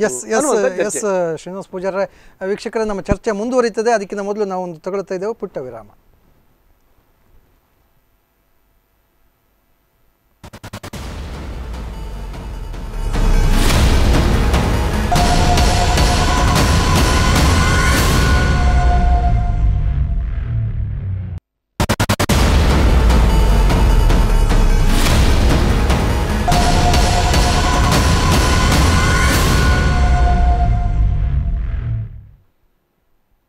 ಎಸ್ ವೀಕ್ಷಕರೇ, ಬಿಸಿಯಾಗಿದೆ ಕರಾವಳಿ ವಿರಾಮದ ಬಳಿಕ ಮತ್ತೆ ಕಾರ್ಯಕ್ರಮಕ್ಕೆ ತಮಗೆಲ್ಲರಿಗೂ ಮತ್ತೆ ಸ್ವಾಗತ. ನಾವು ಇವತ್ತು ಚರ್ಚೆ ಮಾಡ್ತಾ ಇದ್ದೀವಿ 94C ಬಗ್ಗೆ. ನಮ್ಮ ಅತಿಥಿಗಳಾದ ಕೋಟ ಶ್ರೀನಿವಾಸ್ ಪೂಜಾರಿ ಅವರು ನಮ್ಮ ಜೊತೆಗಿದ್ದಾರೆ. ಅವರು ಹೇಳ್ತಾ ಇದ್ದರು 94Cಯಲ್ಲಿ ಏನೇನು ಸಮಸ್ಯೆಗಳಿದೆ, ಕಾಗೋಡು ತಿಮ್ಮಪ್ಪನವರು ಏನು ಹೇಳ್ತಾರೆ, ಸರ್ಕಾರ ಏನು ಹೇಳುತ್ತೆ, ಜನ ಏನು ಹೇಳ್ತಾರೆ, ಇಲ್ಲಿಯ ಶಾಸಕರು ಏನು ಹೇಳ್ತಾರೆ, ಜನಪ್ರತಿನಿಧಿಗಳೇನು ಹೇಳ್ತಾರೆ ಅಂತ ನಾವು ಚರ್ಚೆಯನ್ನು ಮುಂದುವರಿಸೋಣ. ಸರ್, ತಾವು ಹೇಳ್ತಾ ಇದ್ದೀರಿ ಏನು 94C ಮತ್ತು CC ಬಗ್ಗೆ ತಾವು ಹೇಳಬೇಕಿಲ್ಲ. CC 94C ಸ್ಥಿತಿ ಹೀಗಾದರೆ 94CC ಅಂತ ಹೇಳಿದರೆ ಏನಂದರೆ ನಗರ ಪ್ರದೇಶದಲ್ಲಿ ಮತ್ತು ನಗರ ಮಧ್ಯರೇಖೆಯಿಂದ 5 ಕಿಲೋಮೀಟರ್, 8 ಕಿಲೋಮೀಟರ್, 10 ಕಿಲೋಮೀಟರ್ ಅಂತ ನಗರಸಭೆ, ಪುರಸಭೆ, ಪಟ್ಟಣ ಪಂಚಾಯತ್ ವ್ಯಾಪ್ತಿಯಲ್ಲಿ ಕೊಡಬಹುದಾದಂಥ ಹಕ್ಕುಪತ್ರಗಳಿಗೆ 94CC ಅಂತ ಹೇಳ್ತಾರೆ. 94CC ಬಗ್ಗೆ ನಮ್ಮ ಉಡುಪಿ ಜಿಲ್ಲೆಯಲ್ಲಿ ಹೆಚ್ಚು ಕಡಿಮೆ 2700 ಅರ್ಜಿಗಳು ಬಂದಿವೆ. ಎಸ್, ಒಂದೇ ನಿಮಿಷ ಸರ್, ಒಂದೇ ನಿಮಿಷ, ಒಂದು ಕರೆ ಇದೆ. ಹಲೋ ಹಲೋ ಸರ್, ತಾವು ಎಲ್ಲಿಂದ ಮಾತಾಡ್ತಿದ್ರಿ? ತಮ್ಮ ಹೆಸರು ಹೇಳಿ ಸರ್. ಸರ್, ನಾನು ಆವಾಗ ಕಾಲ್ ಮಾಡಿದೆ, ಸುಧೀರ್ ಶೆಟ್ಟಿ ಅಂತ. ಹೇಳಿ, ಈಗ ಅತಿಥಿಗಳು ಇದ್ದಾರೆ ಸರ್, ಮಾತಾಡಿ. ಸರ್, ಶ್ರೀನಿವಾಸ್ ಪೂಜಾರಿ ಅವರ ಹತ್ರ ಮಾತಾಡ್ತೇನೆ. ಮಾತಾಡಿ ಸರ್. ನಮಸ್ತೆ ಸರ್. ನಮಸ್ತೆ. ಹಲೋ, ಹೇಳಿ. ನಮಸ್ಕಾರ, ಹೇಳಿ. ಈಗ ಸರ್, ನಾನು ಶ್ರೀನಿವಾಸ್ ಪೂಜಾರಿ ಅವರ ಮನವಿ ಮಾಡಿಕೊಳ್ಳೋದು. ಹೇಳಿ ಸರ್, ಕೇಳ್ತಾ ಇದ್ದೀನಿ, ಹೇಳಿ. ನೀವು ತಿಂಗಳಲ್ಲಿ ಒಮ್ಮೆ ಆದರೂ ಕುಂದಾಪುರ ತಾಲೂಕು ಆಫೀಸಿನಲ್ಲಿ ಒಂದು ಗಂಟೆ ಹೊತ್ತು ತಾಲೂಕು ಆಫೀಸಲ್ಲಿ ಕೂತ್ಕೊಂಡು ಜನಸ್ಪಂದನ ಸಭೆ ಮಾಡಿ ಜನರ ಸಮಸ್ಯೆಗಳನ್ನು ಅಲ್ಲೇ ನೀವು ಪರಿಹಾರ ಮಾಡ್ಬೋದಲ್ಲ ಸರ್? ಹೌದು, ಮಾಡಬಹುದು. ದಯವಿಟ್ಟು ನೀವು ತಿಂಗಳಲ್ಲಿ ಒಮ್ಮೆ ಶನಿವಾರನೋ 1 ಗಂಟೆ ಹೊತ್ತು ನೀವು ಸರ್ ತಾಲೂಕು ಆಫೀಸಲ್ಲಿ ಕೂತ್ಕೊಳ್ಳಿ ಕುಂದಾಪುರದಲ್ಲಿ. ಅಲ್ಲಿ ಜನರಿಗೆ ಕೊಡುವಂತ ಒಂದು ಸಮಸ್ಯೆಗಳು ನಿಮ್ಗೆ ಅರ್ಥ ಆಗ್ತದೆ ಸರ್. ಅವ್ರು ಹೇಳ್ತಾರೆ, ಉತ್ತರ ಕೊಡ್ತಾರೆ. ನೀವು ಹೇಳಿದ 100% ಸರಿ ಇದೆ. ಅದರಿಂದ ನಾನೊಂದ್ಸರ್ತಿ ಕುಂದಾಪುರ 94CC ಪ್ರಕರಣದಲ್ಲಿ 2 ಸಾರಿ ಅಸಿಸ್ಟೆಂಟ್ ಕಮಿಷನರ್ ಆಫೀಸಿಗೆ ತಾಲೂಕು ಕಚೇರಿಗೆ ಹೋದೆ. ಸರಿ. ಅಲ್ಲಿಯ ವಾತಾವರಣಗಳು ಯಾವ ರೀತಿ ಇದೆ ಅಂತ ಹೇಳಿದ್ರೆ, ಸಾಮಾನ್ಯವಾಗಿ ಸಾಮಾನ್ಯ ಜನರಿಗೆ ಅದನ್ನ ಹೋಗಿ ಅರ್ಜಿ ಕೊಟ್ಟು ಅದರ ಬಗ್ಗೆ ಮಾತಾಡುವಂತ ಪರಿಸ್ಥಿತಿ ಅಲ್ಲಿಲ್ಲ. ಶಾಸಕರಾಗಿ ನಾವು ಅದರ ಜವಾಬ್ದಾರಿ ತಗೊಳ್ಬೇಕು ಅಂತ ನೀವು ಹೇಳಿದ್ರಿ. ನಾವು ಅದರಿಂದ ಏನಂತ ಹೇಳಿದ್ರೆ ಎಲ್ಲವೂ ವಿಚಾರದಲ್ಲೂ ಕೂಡ ಕಚೇರಿ ಹೋಗಿ ಕೂತ್ಕೊಂಡು ವಾದ ಮಾಡ್ತಾರೆ, ಗಲಾಟೆ ಮಾಡ್ತಾರೆ, ಚರ್ಚೆ ಮಾಡ್ತಾರೆ ಅನ್ನುವಂಥ ವಿಚಾರಗಳು ಬಹಳ ಹೆಚ್ಚಾಗಿ ಬರಬಾರ್ದು, ರಾಜಕಾರಣ ಮಾಡಿದ್ದಾರೆ ಅನ್ನುವಂಥ ವಿಚಾರ ಬರಬಾರ್ದು ಅನ್ನುವ ಕಾರಣಕ್ಕೋಸ್ಕರ ನಾನು ತಾಳ್ಮೆ ವಹಿಸಿದ್ದು ಹೌದು. ಆದರೆ ಆನಂತರ ನಾನು ಗ್ರಾಮ ಪಂಚಾಯತಿ ಹೋಗಿ ಕೂತ್ಕೊಂಡು VAಗಳನ್ನು RIಗಳನ್ನು ಕರೆದು ಇದ್ರ ಬಗ್ಗೆ ಪ್ರಗತಿ ಪರಿಶೀಲನೆ ಮಾಡಲಿಕ್ಕೆ ಶುರು ಮಾಡಿದೆ. ನಂತರ ತಹಶೀಲ್ದಾರರು ಮತ್ತು ಅಸಿಸ್ಟೆಂಟ್ ಕಮಿಷನರ್ ನನಗೇನು ಹೇಳಿದರು ಅಂತ ಹೇಳಿದರೆ, ಮಾರ್ಚ್ 31ರೊಳಗೆ ಹಕ್ಕುಪತ್ರಗಳು ನಾವು ಕೊಡ್ತೇವೆ ಅಂತ ಹೇಳಿದರು. ಅದಕ್ಕೆ ಸರ್ಕಾರ ಕೂಡ ದನಿಗೂಡಿಸ್ತು. ಮತ್ತೆ ನಾವು ಅದನ್ನು ನೋಡೋಣ, ಕೊಟ್ಟರು ಕೊಡಬಹುದು ಅನ್ನುವ ಕಾರಣಕ್ಕೋಸ್ಕರ ಇದ್ದೆವು. ಈಗಂತೂ ಕೊಟ್ಟಿಲ್ಲ. ಹಾಗಾಗಿ ಮತ್ತೆ ಪುನಃ ಈಗ ಚರ್ಚೆ ಮಾಡ್ತಾ ಇದ್ದೀವಿ, ಏನಾದರೂ ಮಾಡಬೇಕು ಅಂತ. 94CC ಹಕ್ಕುಪತ್ರದ ಮಾತ್ರ ಸಮಸ್ಯೆ ಅಲ್ಲ ಸರ್, ಜನರದ ತಾಲೂಕು ಆಫೀಸಲ್ಲಿ ಏನ್ ಕೆಲಸ ಆಗ್ಬೇಕು ಅಂತ ಪ್ರತಿಯೊಂದಕ್ಕೂ ಅವರು ಸಮಸ್ಯೆ ಮಾಡ್ತಾರೆ. ಹಣ ಕೊಡದೆ ಕೆಲಸ ಮಾಡೋದಿಲ್ಲ, ಹಣ ಕೊಟ್ರೂ ಮಾಡೋದಿಲ್ಲ, ಇವತ್ತಿದ್ದವ್ರು ನಾಳೆ ಇರೋದಿಲ್ಲ, ರಜೆಯಲ್ಲಿ ಹೋಗಿದ್ದಾರೆ ಅಂತ ಹೇಳ್ತಾರೆ. ನಾವು ಕುಂದಾಪುರ ತಾಲೂಕು ಆಫೀಸಿಗೆ ಕೊಲ್ಲೂರಿಂದ, ಸಿದ್ದಾಪುರದಿಂದ, ಹೊಸಂಗಡಿಯಿಂದ ಜನರು ಬಂದು ಇಲ್ಲಿ ಬಂದು ಕೇಳಿದ್ರೆ ಇವತ್ತು ಅವ್ರು ಇಲ್ಲ, ಯಾವಾಗ ಬರ್ತಾರೆ, ನಾಳೆ ಬನ್ನಿ, ನಾಳೆ ಬಂದ್ರೆ ಇನ್ನೊಬ್ರು ಬಂದು ಕೂತ್ಕೊಳ್ತಾರೆ, ನಮಗೆ ಗೊತ್ತಿಲ್ಲ, ಇವತ್ತು ಅವ್ರಿಲ್ಲ, ಜನರಿಗೆ ಸಮಸ್ಯೆ ಕೊಡ್ತಾ ಇರೋದ್ರಿಂದ ದಯವಿಟ್ಟು ನೀವು ಜನಪ್ರತಿನಿಧಿಗಳಾಗಿ ತಿಂಗಳಲ್ಲಿ ಒಮ್ಮೆ, ಹಿಂದೆ ಸರ್ಕಿ ಅವರು ಮಿನಿಸ್ಟರ್ ಆಗಿರುವಾಗ ತಿಂಗಳ ಕೊನೆ ಶನಿವಾರ 1 ಗಂಟೆ ಹೊತ್ತು ಕುಂದಾಪುರ ತಾಲೂಕು ಆಫೀಸಲ್ಲಿ ಕೂತ್ಕೊಂಡು ಜನರ ಸಮಸ್ಯೆಗಳನ್ನು ಅಲ್ಲ ಸ್ಥಳದಲ್ಲೇ ಸ್ವಲ್ಪ ಪರಿಹಾರ ಮಾಡ್ತಾ ಇದ್ರು ಅವರು. ಹೌದು, ಆದ್ರೆ ಅಂತ ಒಂದು ಜನಪ್ರತಿನಿಧಿಗಳು ಬಂದು ಕೂತಿದ್ರೆ ಅವರಿಗೂ ಒಂದು ಭಯ ಇರ್ತದೆ. ಅಲ್ಲ, ನೀವು ಹೇಳಿ ಉಸ್ತುವಾರಿ ಮಂತ್ರಿಗಳಾದ್ರೆ ಅದು ಕೂತ್ಕೊಂಡಾಗ ಎಲ್ಲ ಅಧಿಕಾರಿಗಳು ಬರಬೇಕು ಅನ್ನೋ ನಿಯಮ ಇದೆ. ಆದ್ರೆ MLCಗಳಾಗಿ ನಾವೆಲ್ಲ ಹೋಗಿ ಕೂತ್ಕೊಂಡ್ರೆ ಅಧಿಕಾರಿಗಳ ಸ್ಪಂದನೆ ಯಾವ ರೀತಿ ಸಿಗ್ತದೆ ಅಂತ ನಂಗೇನು ಅರ್ಥ ಆಗಿಲ್ಲ. ನೀವು ಹೇಳಿದ್ರೆ ಗಮನದಲ್ಲಿ ಇಟ್ಕೊಂಡು ಏನಾದ್ರು ಮಾಡ್ಲಿಕ್ಕೆ ಸಾಧ್ಯ ಇದೆ ಅಂತ ನೋಡ್ತೇನೆ. ನಾನಂತೂ ರೆಡಿ ಇದ್ದೀನಿ. Thank you Sudhir ಶೆಟ್ರೆ. ನಾನು ನಿಮಗೆ 94 CC ಬಗ್ಗೆ ಹೇಳ್ತಾ ಇದ್ದೆ. ಉಡುಪಿ ಜಿಲ್ಲೆಯಲ್ಲಿ ಸುಮಾರು 2,500 3 ಸಾವಿರ ಅರ್ಜಿಗಳು ಬಂದಿವೆ. ಇಲ್ಲಿವರೆಗೆ ಕೊಟ್ಟಿರುವಂಥದ್ದು ಕೇವಲ 15. ಮಂಗಳೂರು ಜಿಲ್ಲೆಯಲ್ಲಿ 25,500 ಅರ್ಜಿಗಳು ಬಂದಿವೆ. ಈ ಕ್ಷಣ ಕೊಟ್ಟಿರುವಂಥದ್ದು 25,000 94 CC ಅರ್ಜಿ. ಅದು ಈ ಕ್ಷಣದವರೆಗೆ ಲೆಕ್ಕ ತಗೊಂಡಾಗ ಕೊಟ್ಟಿರೋದು ಒಂದೇ. ಇದು ಇಷ್ಟೊಂದು ಅಗಾಧವಾದಂಥ ಪರಿಸ್ಥಿತಿ ಇರೋದ್ರಿಂದ ಮತ್ತೇನಾದರೂ ಇದಕ್ಕೆ ನಾವು ಹೋರಾಟವನ್ನು ಕೈಗೊಳ್ಳದೆ ಬೇರೆ ದಾರಿ ಇಲ್ಲ ಅನ್ನುವಂಥ ವಿಚಾರಕ್ಕೆ ಬಂದು ಮುಟ್ಟಿದ್ದೇವೆ. ಮತ್ತೇನಾಗ್ತದೆ ಅಂತ ನೋಡಬೇಕು. ಈಗ 94C ಬಗ್ಗೆ ಅಂತ ಹೇಳ್ತಾರೆ. 94Cಯಲ್ಲಿ ಈಗ ಕೇವಲ 1,200 ಏನೋ ಅರ್ಜಿಗಳನ್ನು ಮಾತ್ರ ಅಲ್ಲ, ಇನ್ನು ಏನು ಮಾಡಬೇಕು ಅನ್ನೋದೇ ಚರ್ಚೆ. ಈಗ ನಾವು ವಿರೋಧ ಪಕ್ಷ ಆಗಿ ಬರೇ ಸರ್ಕಾರವನ್ನು, ಉಸ್ತುವಾರಿ ಮಂತ್ರಿಗಳನ್ನು, ಜಿಲ್ಲಾಧಿಕಾರಿಗಳನ್ನು, ಅಧಿಕಾರಿಗಳನ್ನು ದೂರ್ತಾ ಹೋದರೆ ಜನರ ಭಾವನೆಯಲ್ಲಿ ಇವರು ಬರೇ ಟೀಕೆ ಮಾಡ್ತಾರೆ ಅನ್ನುವಂಥದ್ದೇ ಬರಬಾರ್ದು ಅನ್ನೋ ಕಾರಣಕ್ಕೋಸ್ಕರ ಅವರಿಗೊಂದಿಷ್ಟು ಸಮಯವನ್ನು ಕೊಟ್ಟೆವು. ಅದನ್ನು ಬಿಟ್ಟು ನಾವು ಬದಲಿ ವ್ಯವಸ್ಥೆಗಳೇನು? ಈಗ ಅಸಿಸ್ಟೆಂಟ್ ಕಮಿಷನರ್ ಕಚೇರಿಗೆ ಹೋದೆ, ನಾನೇ ಹೋಗಿ ಕೂತ್ಕೊಂಡೆ, ಇಲ್ಲ ಸರ್ ಕೊಡ್ತೇನೆ. ಜಿಲ್ಲಾಧಿಕಾರಿ ಕಚೇರಿ, ಇಲ್ಲ ಸರ್ ನಾವು ಕೂಡಲೇ ಕೊಡ್ತೇವೆ ಸರ್, ನಾವು ಸುಪ್ರೀಂ ಕೋರ್ಟಿಗೆ ಪಿತೋದು ಕೊಡಬೇಕು, ಅದಕ್ಕೋಸ್ಕರ ಸಚಿವ ಸಂಪುಟ ಏನೂ ಮಾಡಿಲ್ಲ. ಉಸ್ತುವಾರಿ ಮಂತ್ರಿಗಳು ಕೇಳಿದರೆ ಇದ್ರ ಬಗ್ಗೆ ನಾವು ಉಪಸಮಿತಿಗಳನ್ನು ಮಾಡಿದ್ದೇವೆ. ಈ ಉತ್ತರಗಳಿಂದ ಇನ್ನೊಂದು ವರ್ಷ ಹೋಗೋದು ಆಶ್ಚರ್ಯ ಇಲ್ಲ ನನಗೆ. ವ್ಯಕ್ತಿಗತವಾಗಿ ಉಸ್ತುವಾರಿ ಮಂತ್ರಿಗಳ ಮೇಲೆ ಗೌರವ ಇದೆ ನನಗೆ. ಜಿಲ್ಲಾಧಿಕಾರಿಗಳ ಬಗ್ಗೆ, ಅಸಿಸ್ಟೆಂಟ್ ಕಮಿಷನರ್ ಬಗ್ಗೆ ವ್ಯಕ್ತಿಗತ ಏನಿರುತ್ತೆ ನಮಗೆ. ಆದರೆ ಸಮಸ್ಯೆ ಅನ್ನೋದನ್ನು ಕೈಗೆತ್ತಿಕೊಂಡಾಗ ಅದು ತುದಿ ಮುಡಿಸುವವರೆಗೂ ಕೂಡ ಏನು ಸಹಕಾರ ಸಿಗದೇ ಇದ್ದರೆ ನಾವು ಯಾರನ್ನು ದೂರೋಣ?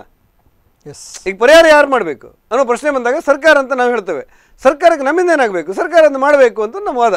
ಅದಕ್ಕೋಸ್ಕರ ಸಾಮಾನ್ಯ ಮಾತುಗಳಲ್ಲಿ ಕೇಳದೇ ಇದ್ದಾಗ, ಸರ್ಕಾರಿ ಪತ್ರಿಕಾಗೋಷ್ಠಿ ಮಾಡಿ ನಾವು ಹೇಳಿವು ಕೇಳದೇ ಇದ್ದಾಗ ಜನಾಭಿಪ್ರಾಯ ಮೂಡಿಸುವ ದೃಷ್ಟಿಯಿಂದ ನಾವು ಪ್ರತಿಭಟನೆಗೆ ಇಳಿಬೇಕು, ಬಿಟ್ಟರೆ ಬೇರೆ ದಾರಿ ನಮ್ಗೆ ಉಳಿದಿಲ್ಲ ಅಂತ ಅನಿಸುತ್ತೆ ನನಗೀಗ. ಇನ್ನು ಕೊಡುವ ಶಕ್ತಿ ಇಲ್ಲದೆ ಒಬ್ಬ ಹೈಕೋರ್ಟ್ ಹೋಗಿ ಅಪಿದಾವತ್ ಕೊಡ್ತಾನೆ, ನಾನು 94 ಸಿಗೆ ಅರ್ಜಿ ಕೊಟ್ಟಿದ್ದೇನೆ, ಗಣತವ್ಯತ್ತ ನ್ಯಾಯಾಲಯ ನಾನು ನ್ಯಾಯ ಕೊಡಬೇಕು ಅಂತೇಳಿ ಹೈಕೋರ್ಟ್ ಹೋಗಿ ಅರ್ಜಿ ಕೊಡ್ಲಿಕ್ಕೆ ಸಾಧ್ಯ ಅವನ ಹತ್ರ. ಅಂಥ ದುರಂತದ ಪರಿಸ್ಥಿತಿಯಲ್ಲಿರುವಂಥ ಬಡವರ ಪರವಾಗಿ ಸರ್ಕಾರ ಇಚ್ಛಾಶಕ್ತಿಯನ್ನು ಪರಿಶ್ರಮ ಮಾಡಿ ಕೆಲಸಗಳನ್ನು ಮಾಡಬೇಕು ಅನ್ನುವ ಒತ್ತಾಯದಲ್ಲಿ ನಾವಿದ್ದೇವೆ ಅಷ್ಟೇ. ವೀಕ್ಷಕರೇ, ಬಹುಶಃ ಕೋಟಾ ಶ್ರೀನಿವಾಸ ಪೂಜಾರಿ ಅವರು ಏನು ಹೇಳಿದ್ದಾರೆ, ಈಗ ಇವತ್ತು ಅಂತಿಮವಾಗಿ ಚಳುವಳಿಯ ರೂಪವನ್ನು ಪಡ್ಕೊಳ್ಳಿಕ್ಕೆ ಮೊದಲು ಸರ್ಕಾರ ಮತ್ತು ಸಂಬಂಧಪಟ್ಟ ಜನಪ್ರತಿನಿಧಿಗಳು, ಉಸ್ತುವಾರಿ ಸಚಿವರು ಎಚ್ಚೆತ್ತುಕೊಳ್ಳಿ, ಜಿಲ್ಲಾಡಳಿತ ಕೂಡ ಅದರ ಬಗ್ಗೆ ಗಮನ ಹರಿಸಲಿ. ಆ ಪರಿಸ್ಥಿತಿಯನ್ನು ವಿಕೋಪಕ್ಕೆ ಕೊಂಡೊಯ್ಯುವಂಥ ಸ್ಥಿತಿಗೆ ಯಾವುದೇ ಜವಾಬ್ದಾರಿಯುತ ಸ್ಥಾನದಲ್ಲಿರುವವರು ನಡ್ಕೊಳ್ಳೋದು ಬೇಡ ಅನ್ನುವಂಥ ಒಂದು ಆಶಯದೊಂದಿಗೆ ನಾವು ಈ ವಿಷಯವನ್ನು ಇಲ್ಲಿಗೆ ಮುಗಿಸ್ತಾ ಇದ್ದೇವೆ. ನಾವು ಮುಂದಿನ ವಿಷಯ ಸರ್ ಬಹಳ ಪ್ರಮುಖವಾದಂಥದ್ದು, ಸಂಪೂರ್ಣವಾಗಿ ಕರಾವಳಿ ಜಿಲ್ಲೆ ಸ್ಥಗಿತಗೊಂಡಿದೆ. ಕಟ್ಟಡ ಮತ್ತು ಇತರ ನಿರ್ಮಾಣ ಕಾಮಗಾರಿಯ ವಿಚಾರದಲ್ಲಿ ಸಂಪೂರ್ಣವಾಗಿ ಸ್ಥಗಿತಗೊಂಡಿದೆ. ತಾವು ಸಾಕಷ್ಟು ಬಾರಿ ಜಿಲ್ಲಾಧಿಕಾರಿಗಳ ಕಚೇರಿ ಎದುರು ಕೂಡ ಹೋರಾಟ ಮಾಡಿದ್ವಿ, ನಾವೇ ಮರಳು ತೆಗಿತೇವೆ ಅಂತ ಹೇಳಿದ್ರಿ. ಆದರೆ ಎಲ್ಲ ಒಂದು ಕಡೆ ಮತ್ತೆ ಪುನಃ ಅದು ಬಹಳ ನಿಧಾನಗತಿಯನ್ನು ಪಡ್ಕೊಳ್ತಾ ಇದೆ. ಇಡೀ ಕರ್ನಾಟಕ ರಾಜ್ಯದಲ್ಲಿ ಈ ಮರಳುಗಾರಿಕೆಯಲ್ಲಿ ಬೇರೆ ಬೇರೆ ಸಮಸ್ಯೆಗಳಿದೆ. ಆದರೆ ಕರಾವಳಿ ಜಿಲ್ಲೆಯದೇ ಬೇರೆ ಸಮಸ್ಯೆ ಇದೆ. ಕರಾವಳಿ ಜಿಲ್ಲೆಯಲ್ಲಿ ಉಡುಪಿ ಜಿಲ್ಲೆ ಇದೆಯಲ್ಲ, ಇದು ನಮಗೆ ದುರಂತ ಅನ್ನುವಂಥ ಮಟ್ಟಿಗೆ ಇವತ್ತು ಬಂದುಬಿಟ್ಟಿದ್ದೇವೆ ನಾವು. ಮಂಗಳೂರಿಂದ ಮರಳು ಬಂದು ಉಡುಪಿ ಬರುತ್ತೆ, ಉತ್ತರ ಕನ್ನಡದಿಂದ ಉಡುಪಿ ಬರುತ್ತೆ.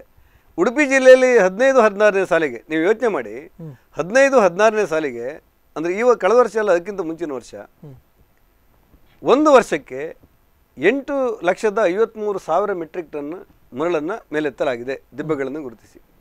8,53,000. ಕರೆ ಇದೆ ಸರ್. ಹಲೋ, ತಾವು ಎಲ್ಲಿಂದ ಕರೆ ಮಾಡ್ತಿದ್ರಿ? ತಮ್ಮ ಹೆಸರು ಸರ್? ಹಲೋ, ನಾನು ಮಂಗಳೂರಿಂದ ಸುನೀಲ್ ಅಂತ ಕರೆ ಮಾಡ್ತೇನೆ. ಹೇಳಿ ಸರ್, ಹೇಳಿ.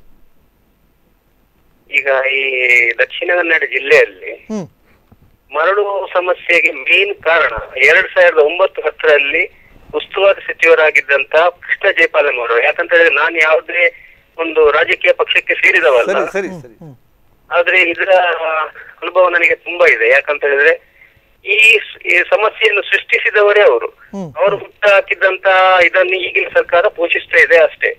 ಯಾಕಂತ ಹೇಳಿದ್ರೆ ಈ ಸಮಸ್ಯೆಗೆ ಫಸ್ಟಿಗೆ ಕಾರಣ ಏನಾಯ್ತು ಅಂತ ಹೇಳಿದ್ರೆ ಈ ಮರಳನ್ನು ಇಲ್ಲಿಂದ ಕೇರಳಕ್ಕೆ ಹೋಗ್ತಾ ಇದೆ ಅಂತ ಹೇಳಿ ಅವರು ಬ್ಯಾನ್ ಕಳಿಸ್ತಾ ಇದ್ದವರು ಅವರ ಫಾಲೋವರ್ಸೇ.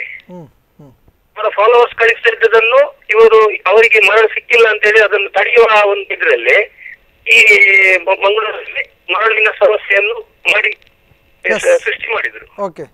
ಮರಳಿನ ಸೃಷ್ಟಿ ಮಾಡಿದ್ದಲ್ಲದೆ ಈ ಎಲ್ಲಾ ಡಿಪಾರ್ಟ್ಮೆಂಟ್ ಅವರಿಗೆ ಕೊಟ್ಟು ಒಂದು 800 ರೂಪಾಯಿಯಲ್ಲಿ ಸಿಗುವಂತ ಮರಳನ್ನು ಈಗ ಒಂದು 15,000ಕ್ಕೆ ಸಿಕ್ಕುವ ಹಾಗೆ ಮಾಡಿದ್ದಾರೆ.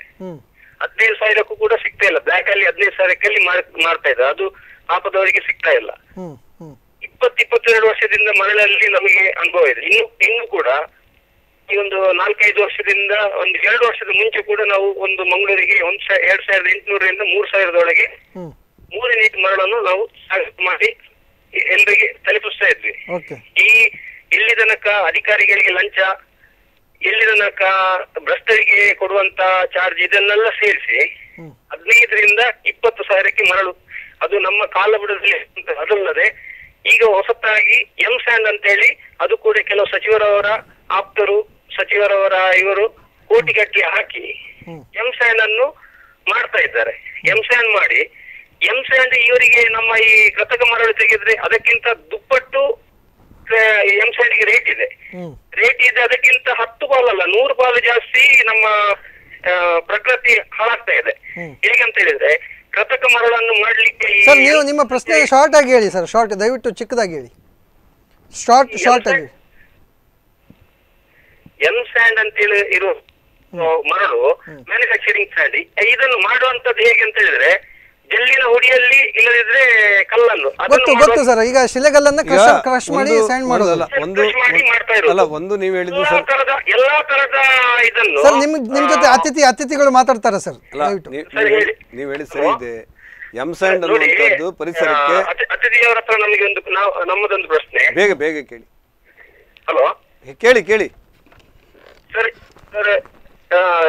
ಶ್ರೀನಿವಾಸ ಪೂಜಾರಿ ಸರ್ ಅವರು ಇಲ್ಲಿವರೆಗೆ ಮರಳಿನ ಸಮಸ್ಯೆ ಬಗ್ಗೆ ಯಾಕೆ ಕೈ ಹಾಕಿಲ್ಲ ಅಂತ ಹೇಳಿ ಸಮಸ್ಯೆಯನ್ನು ಸರಿ ಮಾಡ್ಲಿಕ್ಕೋಸ್ಕರ ಏನಾದ್ರು ಕೈ ಹಾಕಿಲ್ಲ ಯಾಕೆ ಅಂತ ಹೇಳಿ ನಮಗೆ ಇಲ್ಲಿ VS ಆಚಾರ್ಯ ಇರುವಾಗ ನಮಗೆ ಈ ಮರಳಿನ ಸಮಸ್ಯೆ ಬಗ್ಗೆ ಅವರು ಭಾರಿ ಒಂದು ಉತ್ತೇಜನದಿಂದ ಅವರು ಕೆಲಸ ಮಾಡಿದ್ರು. ಪಾಪ ಅವರು ಇದು ತೀರಿ ಹೋದ ನಂತರ ಯಾರು ಕೂಡ ಅದರ ಬಗ್ಗೆ ಒಂದು ಹೆಚ್ಚಾಗಿ ಈ ಇದರಲ್ಲಿ ಬಿಜೆಪಿಯಲ್ಲಿ ಹೇಳುದು ಬೇರೆ ಪಕ್ಷದಲ್ಲಿ ಯಾರೇ ಸರ್. ಈಗ ದಯವಿಟ್ಟು ತಾವು ಏನ್ ಹೇಳ್ಬೇಕು ಅಂತಿದ್ದೀರಾ ದಯವಿಟ್ಟು ನಾನು ಹೇಳ್ತೇನೆ, ದಯವಿಟ್ಟು ಕೇಳಿ.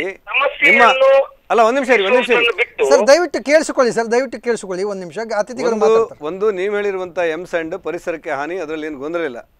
ಈಗ ನಮ್ಮಲ್ಲಿರುವಂತ ಪ್ರಶ್ನೆ ಏನಂದ್ರೆ ಈ ಮರಳು ನೀತಿಯನ್ನು ಸಮರ್ಪಕಗೊಳಿಸಿ ಈ ಮಾನವ ಶ್ರಮದ ಮೂಲಕ ಮರಳನ್ನು ಮೇಲೆತ್ತಿ ಆ ದಿಬ್ಬಗಳನ್ನು ವಿರಹಿತಿಗೊಳಿಸಿ ಹೊಳೆ ನೀರು ಸರಾಗವಾಗಿ ಹೋಗಲಿಕ್ಕೆ ಮಾಡಿ ಸಾಮಾನ್ಯವಾಗಿ ಬಡವರಿಗೆ ಮತ್ತು ಕಟ್ಟಡ ಕಟ್ಟುವರಿಗೆ ಮರಳು ಸಿಗಬೇಕು ಅನ್ನೋದಿಷ್ಟರ ಮೋದ. ನೀವು ಗಮನಿಸಿಲ್ಲ, ವಿಧಾನ ಪರಿಷತ್ನಲ್ಲಿ ವಿಧಾನಸಭೆಯಲ್ಲಿ ಈ ಬಗ್ಗೆ ಸಾಕಷ್ಟು ಚರ್ಚೆಗಳನ್ನು ನಾವು ಮಾಡಿದೆವು. ಸರ್ಕಾರ ಪ್ರತ್ಯೇಕ ಮರಳು ನೀತಿಯನ್ನು ತರ್ತದೆ ಅನ್ನುವಂಥ ವಾದವನ್ನು ಮುಂದಿಡ್ತು. ಅದೀಗ ಪ್ರೊಸೆಸ್ಸಲ್ಲಿದೆ, ಅದನ್ನು ಕೂಡ ಮಾಡಿಲ್ಲ, ಉಪಸಮಿತಿಯನ್ನು ಮಾಡಿದ್ದಾರೆ, ಮಾಡಿಲ್ಲ. ಇವತ್ತು ಸರ್ಕಾರದವರು ಒಂದು ಟನ್ನಿಗೆ 685 ರೂಪಾಯಿ ಮರಳು ರೇಟ್ ಇಟ್ಟಿದ್ದಾರೆ. ನಾವು ಅದೇ ಇದನ್ನು 300 ರೂಪಾಯಿಗೆ ನಾವು ಕೊಡ್ತಾ ಇದ್ದೀವಲ್ಲ ಸರ್. ಅಲ್ಲ ಗೊತ್ತಾಯ್ತು. ಈಗ ಮರಳಿದ ರೇಟ್ ಅನ್ನು ಜಾಸ್ತಿ ಮಾಡ್ಬೇಕಂತ ಹೇಳಿ ನಿಮ್ಮ ಅಭಿಪ್ರಾಯನ? ಅಲ್ಲಲ್ಲ ಕೇಳಿ, ಯಾವುದೇ ಒಂದು ವಸ್ತು ಕಡಿಮೆ ರೇಟಿಗೆ ಸಿಗ್ತಾ ಇರುವಾಗ ಕೇಳಿಪ್ಪ, ನಾನು ಹೇಳೋದನ್ನು ಸ್ವಲ್ಪ ಕೇಳಿ. ಇದು ಮಾಡ್ತೀರಾ? ನಿಮ್ಮ ಸರ್ಕಾರ ಇಲ್ಲಿ ಕೃಷ್ಣ ಪಾಲೆಮಾರ ಬಂದಿರುವಂತ ಫಸ್ಟಿಗೆ ಬಿಜೆಪಿ ಇರುವಾಗ ಇದನ್ನು ಸೃಷ್ಟಿ ಮಾಡಿ ಇರುವಂತದ್ದು. ಆಯ್ತು, ಈಗ ನೀವು ಒಬ್ರು ಹೇಳಿದ ಮಾತನ್ನೇ ಪೂರ್ಣ ಪ್ರಮಾಣದಲ್ಲಿ ನಾವು ಅದನ್ನು ಸರಿ ಮಾಡ್ಲಿಕ್ಕೆ ಆಗುದಿಲ್ಲ. ಕೇಳಿ, ನೀವು ಹೇಳಿರುವಂತದ್ದು ಏನಂದ್ರೆ ಸಾಮಾನ್ಯವಾಗಿ ಬಡವರಿಗೆ ಬೇಗ ಕಡಿಮೆ ದರದಲ್ಲಿ ಮರಳು ಸಿಗಬೇಕು ಅಂತ ಹೇಳಿ. ಈಗಿರುವಂತ ಸ್ಥಿತಿಯಲ್ಲಿ ಉಡುಪಿ ಮತ್ತು ಮಂಗಳೂರು ಜಿಲ್ಲೆಯಲ್ಲಿ ಇರುವಂತ ವ್ಯವಸ್ಥೆಯನ್ನು ಸರಿ ಮಾಡಿ ಪ್ರತ್ಯೇಕ ನೀತಿಯನ್ನು ಮಾಡಿದ್ರೆ ಮರಳು ಕಡಿಮೆ ದರದಲ್ಲಿ ಸಿಗಲಿಕ್ಕೆ ಸಾಧ್ಯ ಇದೆ. ನೀವು ಕೇಳಿ, ನೀವು ಮಾತ್ರ ಅಲ್ಲ, ಒಂದಿಷ್ಟು ಮರಳು ತೆಗೆಯುವರದ್ದು ವಾದ ಇದೆ, ಮರಳು ಬೇಕನ್ನುವರದ್ದು ವಾದ ಇದೆ, ಸರ್ಕಾರದವರದ್ದು ವಾದ ಇದೆ. ಈಗ ಕೇಳಿ, ಸುನಿಲ್ ಪ್ಲೀಸ್ ಕೇಳಿ. ಈಗ ಪ್ರತ್ಯೇಕ ಮರಳು ನೀತಿಯನ್ನು ತರಬೇಕು ಅನ್ನುವಂಥ ವಾದವನ್ನು ನಾವು ಸರ್ಕಾರದ ಮುಂದೆ ಇಟ್ಟೆವು. ಸರ್ಕಾರ ಸ್ವಲ್ಪ ವಿಳಂಬ ಮಾಡಿದೆ. ಅಲ್ಲಿಯವರೆಗೆ ನಾವೇನು ಹೇಳ್ತಾ ಇದ್ದೇವೆ ಅಂತ ಹೇಳಿದ್ರೆ, ಮಾನವ ಶ್ರಮದಿಂದ ತೆಗೆಯುವಂಥ ಮರಳಿಗೆ ನೀವು ತೊಂದರೆಗಳನ್ನು ಕೊಡಬೇಡಿ. ಹಸಿರು ಪೀಠ ಏನದು ಕಾಲಕ್ಕೆ ಸ್ಟೇ ಕೊಡ್ತಾ ಇದೆ, ಅದಕ್ಕೆ ಮನವರಿಕೆಯನ್ನು ಮಾಡಿಕೊಡ್ಬೇಕು ನೀವು ಅನ್ನುವಂಥ ವಾದವನ್ನು ಮುಂದಿಡ್ತಾ ಇದ್ದೇವೆ. ನಿಮ್ಮ ಹೇಳಿಕೆ ಪ್ರಕಾರವೇ ನಾವು ಕಡಿಮೆ ದರದಲ್ಲಿ ಮರಳು ಕೊಡಬೇಕು ಅನ್ನುವಂಥ ವಾದವನ್ನು ಮತ್ತೆ ಸರ್ಕಾರದ ಮುಂದೆ ಮಾಡ್ತೇವೆ. ಓಕೆ, ಥ್ಯಾಂಕ್ ಯು ಸುನಿಲ್ ಅವರೇ. ತಮ್ಮ ಎಲ್ಲ ಅಭಿಪ್ರಾಯಗಳಿಗಾಗಿ ಧನ್ಯವಾದಗಳು. ಏನು ಅವರು ಬಹಳ ಈಗ ಏನಂದರೆ ಅಲ್ಲ, ಅವ್ರು ಹೇಳೋ ಸರಿ ಇದೆ. ಅದಕ್ಕೆ ಬೇರೆ ಬೇರೆ ಕಾರಣಗಳು, ಬೇರೆ ಬೇರೆ ರೀತಿ ಅಭಿಪ್ರಾಯ ಕೊಡ್ತಾರೆ. ಉಡುಪಿ ಜಿಲ್ಲೆಯ ಮಟ್ಟಿಗೆ ನಾನು ಹೇಳ್ತಾ ಇರುವಂಥದ್ದು, ಯಾಕಂದರೆ ಮಂಗಳೂರು ಜಿಲ್ಲೆಯಲ್ಲಿ ನಾನು ಹೇಳಿಲ್ಲ. ಈಗ ಮಂಗಳೂರು ಜಿಲ್ಲೆಯಲ್ಲಿ ಈ ರೀತಿಯ ನಿಷೇಧ ಇಲ್ಲ. ಉಡುಪಿ ಜಿಲ್ಲೆಯಲ್ಲಿ ಇರುವಂಥ ರೀತಿಯಲ್ಲಿ ಮಂಗಳೂರು ಜಿಲ್ಲೆಯಲ್ಲಿ ನಿಷೇಧ ಇಲ್ಲ. ಉಡುಪಿ ಜಿಲ್ಲೆಯಲ್ಲಿ ಕಳೆದ ವರ್ಷದಲ್ಲಿ ನಾವು 8,53,000 ಮೆಟ್ರಿಕ್ ಟನ್ ಮರಳನ್ನು ತೆಗೆದರೆ, ಹೋದ ವರ್ಷ ನಾವು ತೆಗೆದಿರುವಂಥದ್ದು ಕೇವಲ 3,15,000 ಮೆಟ್ರಿಕ್ ಟನ್ ಮಾತ್ರ. ಅರ್ಧಕ್ಕಿಂತ ಅರ್ಧ ಕಡಿಮೆ ಮರಳು ತೆಗೆದಿರುವಂಥದ್ದೇ. ಹಾಗಾಗಿ ಇದು ಏನಾಗಿದೆ, ಈಗ ಬಿಜಾಪುರದಿಂದ ಉಡುಪಿ ಜಿಲ್ಲೆಯಲ್ಲಿ ಕೂಲಿ ಮಾಡ್ಲಿಕ್ಕೆ ಬರ್ತಾರಲ್ಲ, ಕಟ್ಟಡ ಕಟ್ಟಲಿಕ್ಕೆ, ಅವರೆಲ್ಲ ವಾಪಸ್ ಹೋಗ್ಬಿಡ್ತಾ ಇದ್ದಾರೆ. ಯಾಕಂದರೆ ಕೆಲಸ ಇಲ್ಲ. ಕಬ್ಬಿಣ ಮಾರುವಂಥ ಅಂಗಡಿಗಳಿಗೆ ಕೆಲಸಗಳಿಲ್ಲ, ಸಿಮೆಂಟ್ ಮಾರುವವರಿಗೆ ಕೆಲಸ ಇಲ್ಲ, ಕೂಲಿ ಮಾಡುವವರಿಗಿಲ್ಲ, ಗಾರೆ ಮಾಡುವವರಿಗಿಲ್ಲ. ಇಂಥ ದುಸ್ಥಿತಿಗಳು ನಮ್ಮಲ್ಲಿ ಬಂದಿದೆ. ಮಂತ್ರಿಗಳು ಅಥವಾ ಸರ್ಕಾರ ಒಪ್ಪುತ್ತಾ ಬಿಡುತ್ತಾ ನನಗೆ ಗೊತ್ತಿಲ್ಲ. 50% ಅಭಿವೃದ್ಧಿ ಉಡುಪಿ ಜಿಲ್ಲೆಯಲ್ಲಿ ನಿಂತು ಹೋಗಿರುವಂಥ ಪರಿಸ್ಥಿತಿಗಳಿದೆ. ಪೂಜಾರ, ನಾವು ಚರ್ಚೆಯನ್ನು ಮುಂದುವರಿಸೋಣ. ವೀಕ್ಷಕರ, ನಮ್ಮ ಚರ್ಚೆ ಮುಂದುವರಿಯುತ್ತದೆ. ಅದಕ್ಕಿಂತ ಮೊದಲೊಂದು ಪುಟ್ಟ ವಿರಾಮ.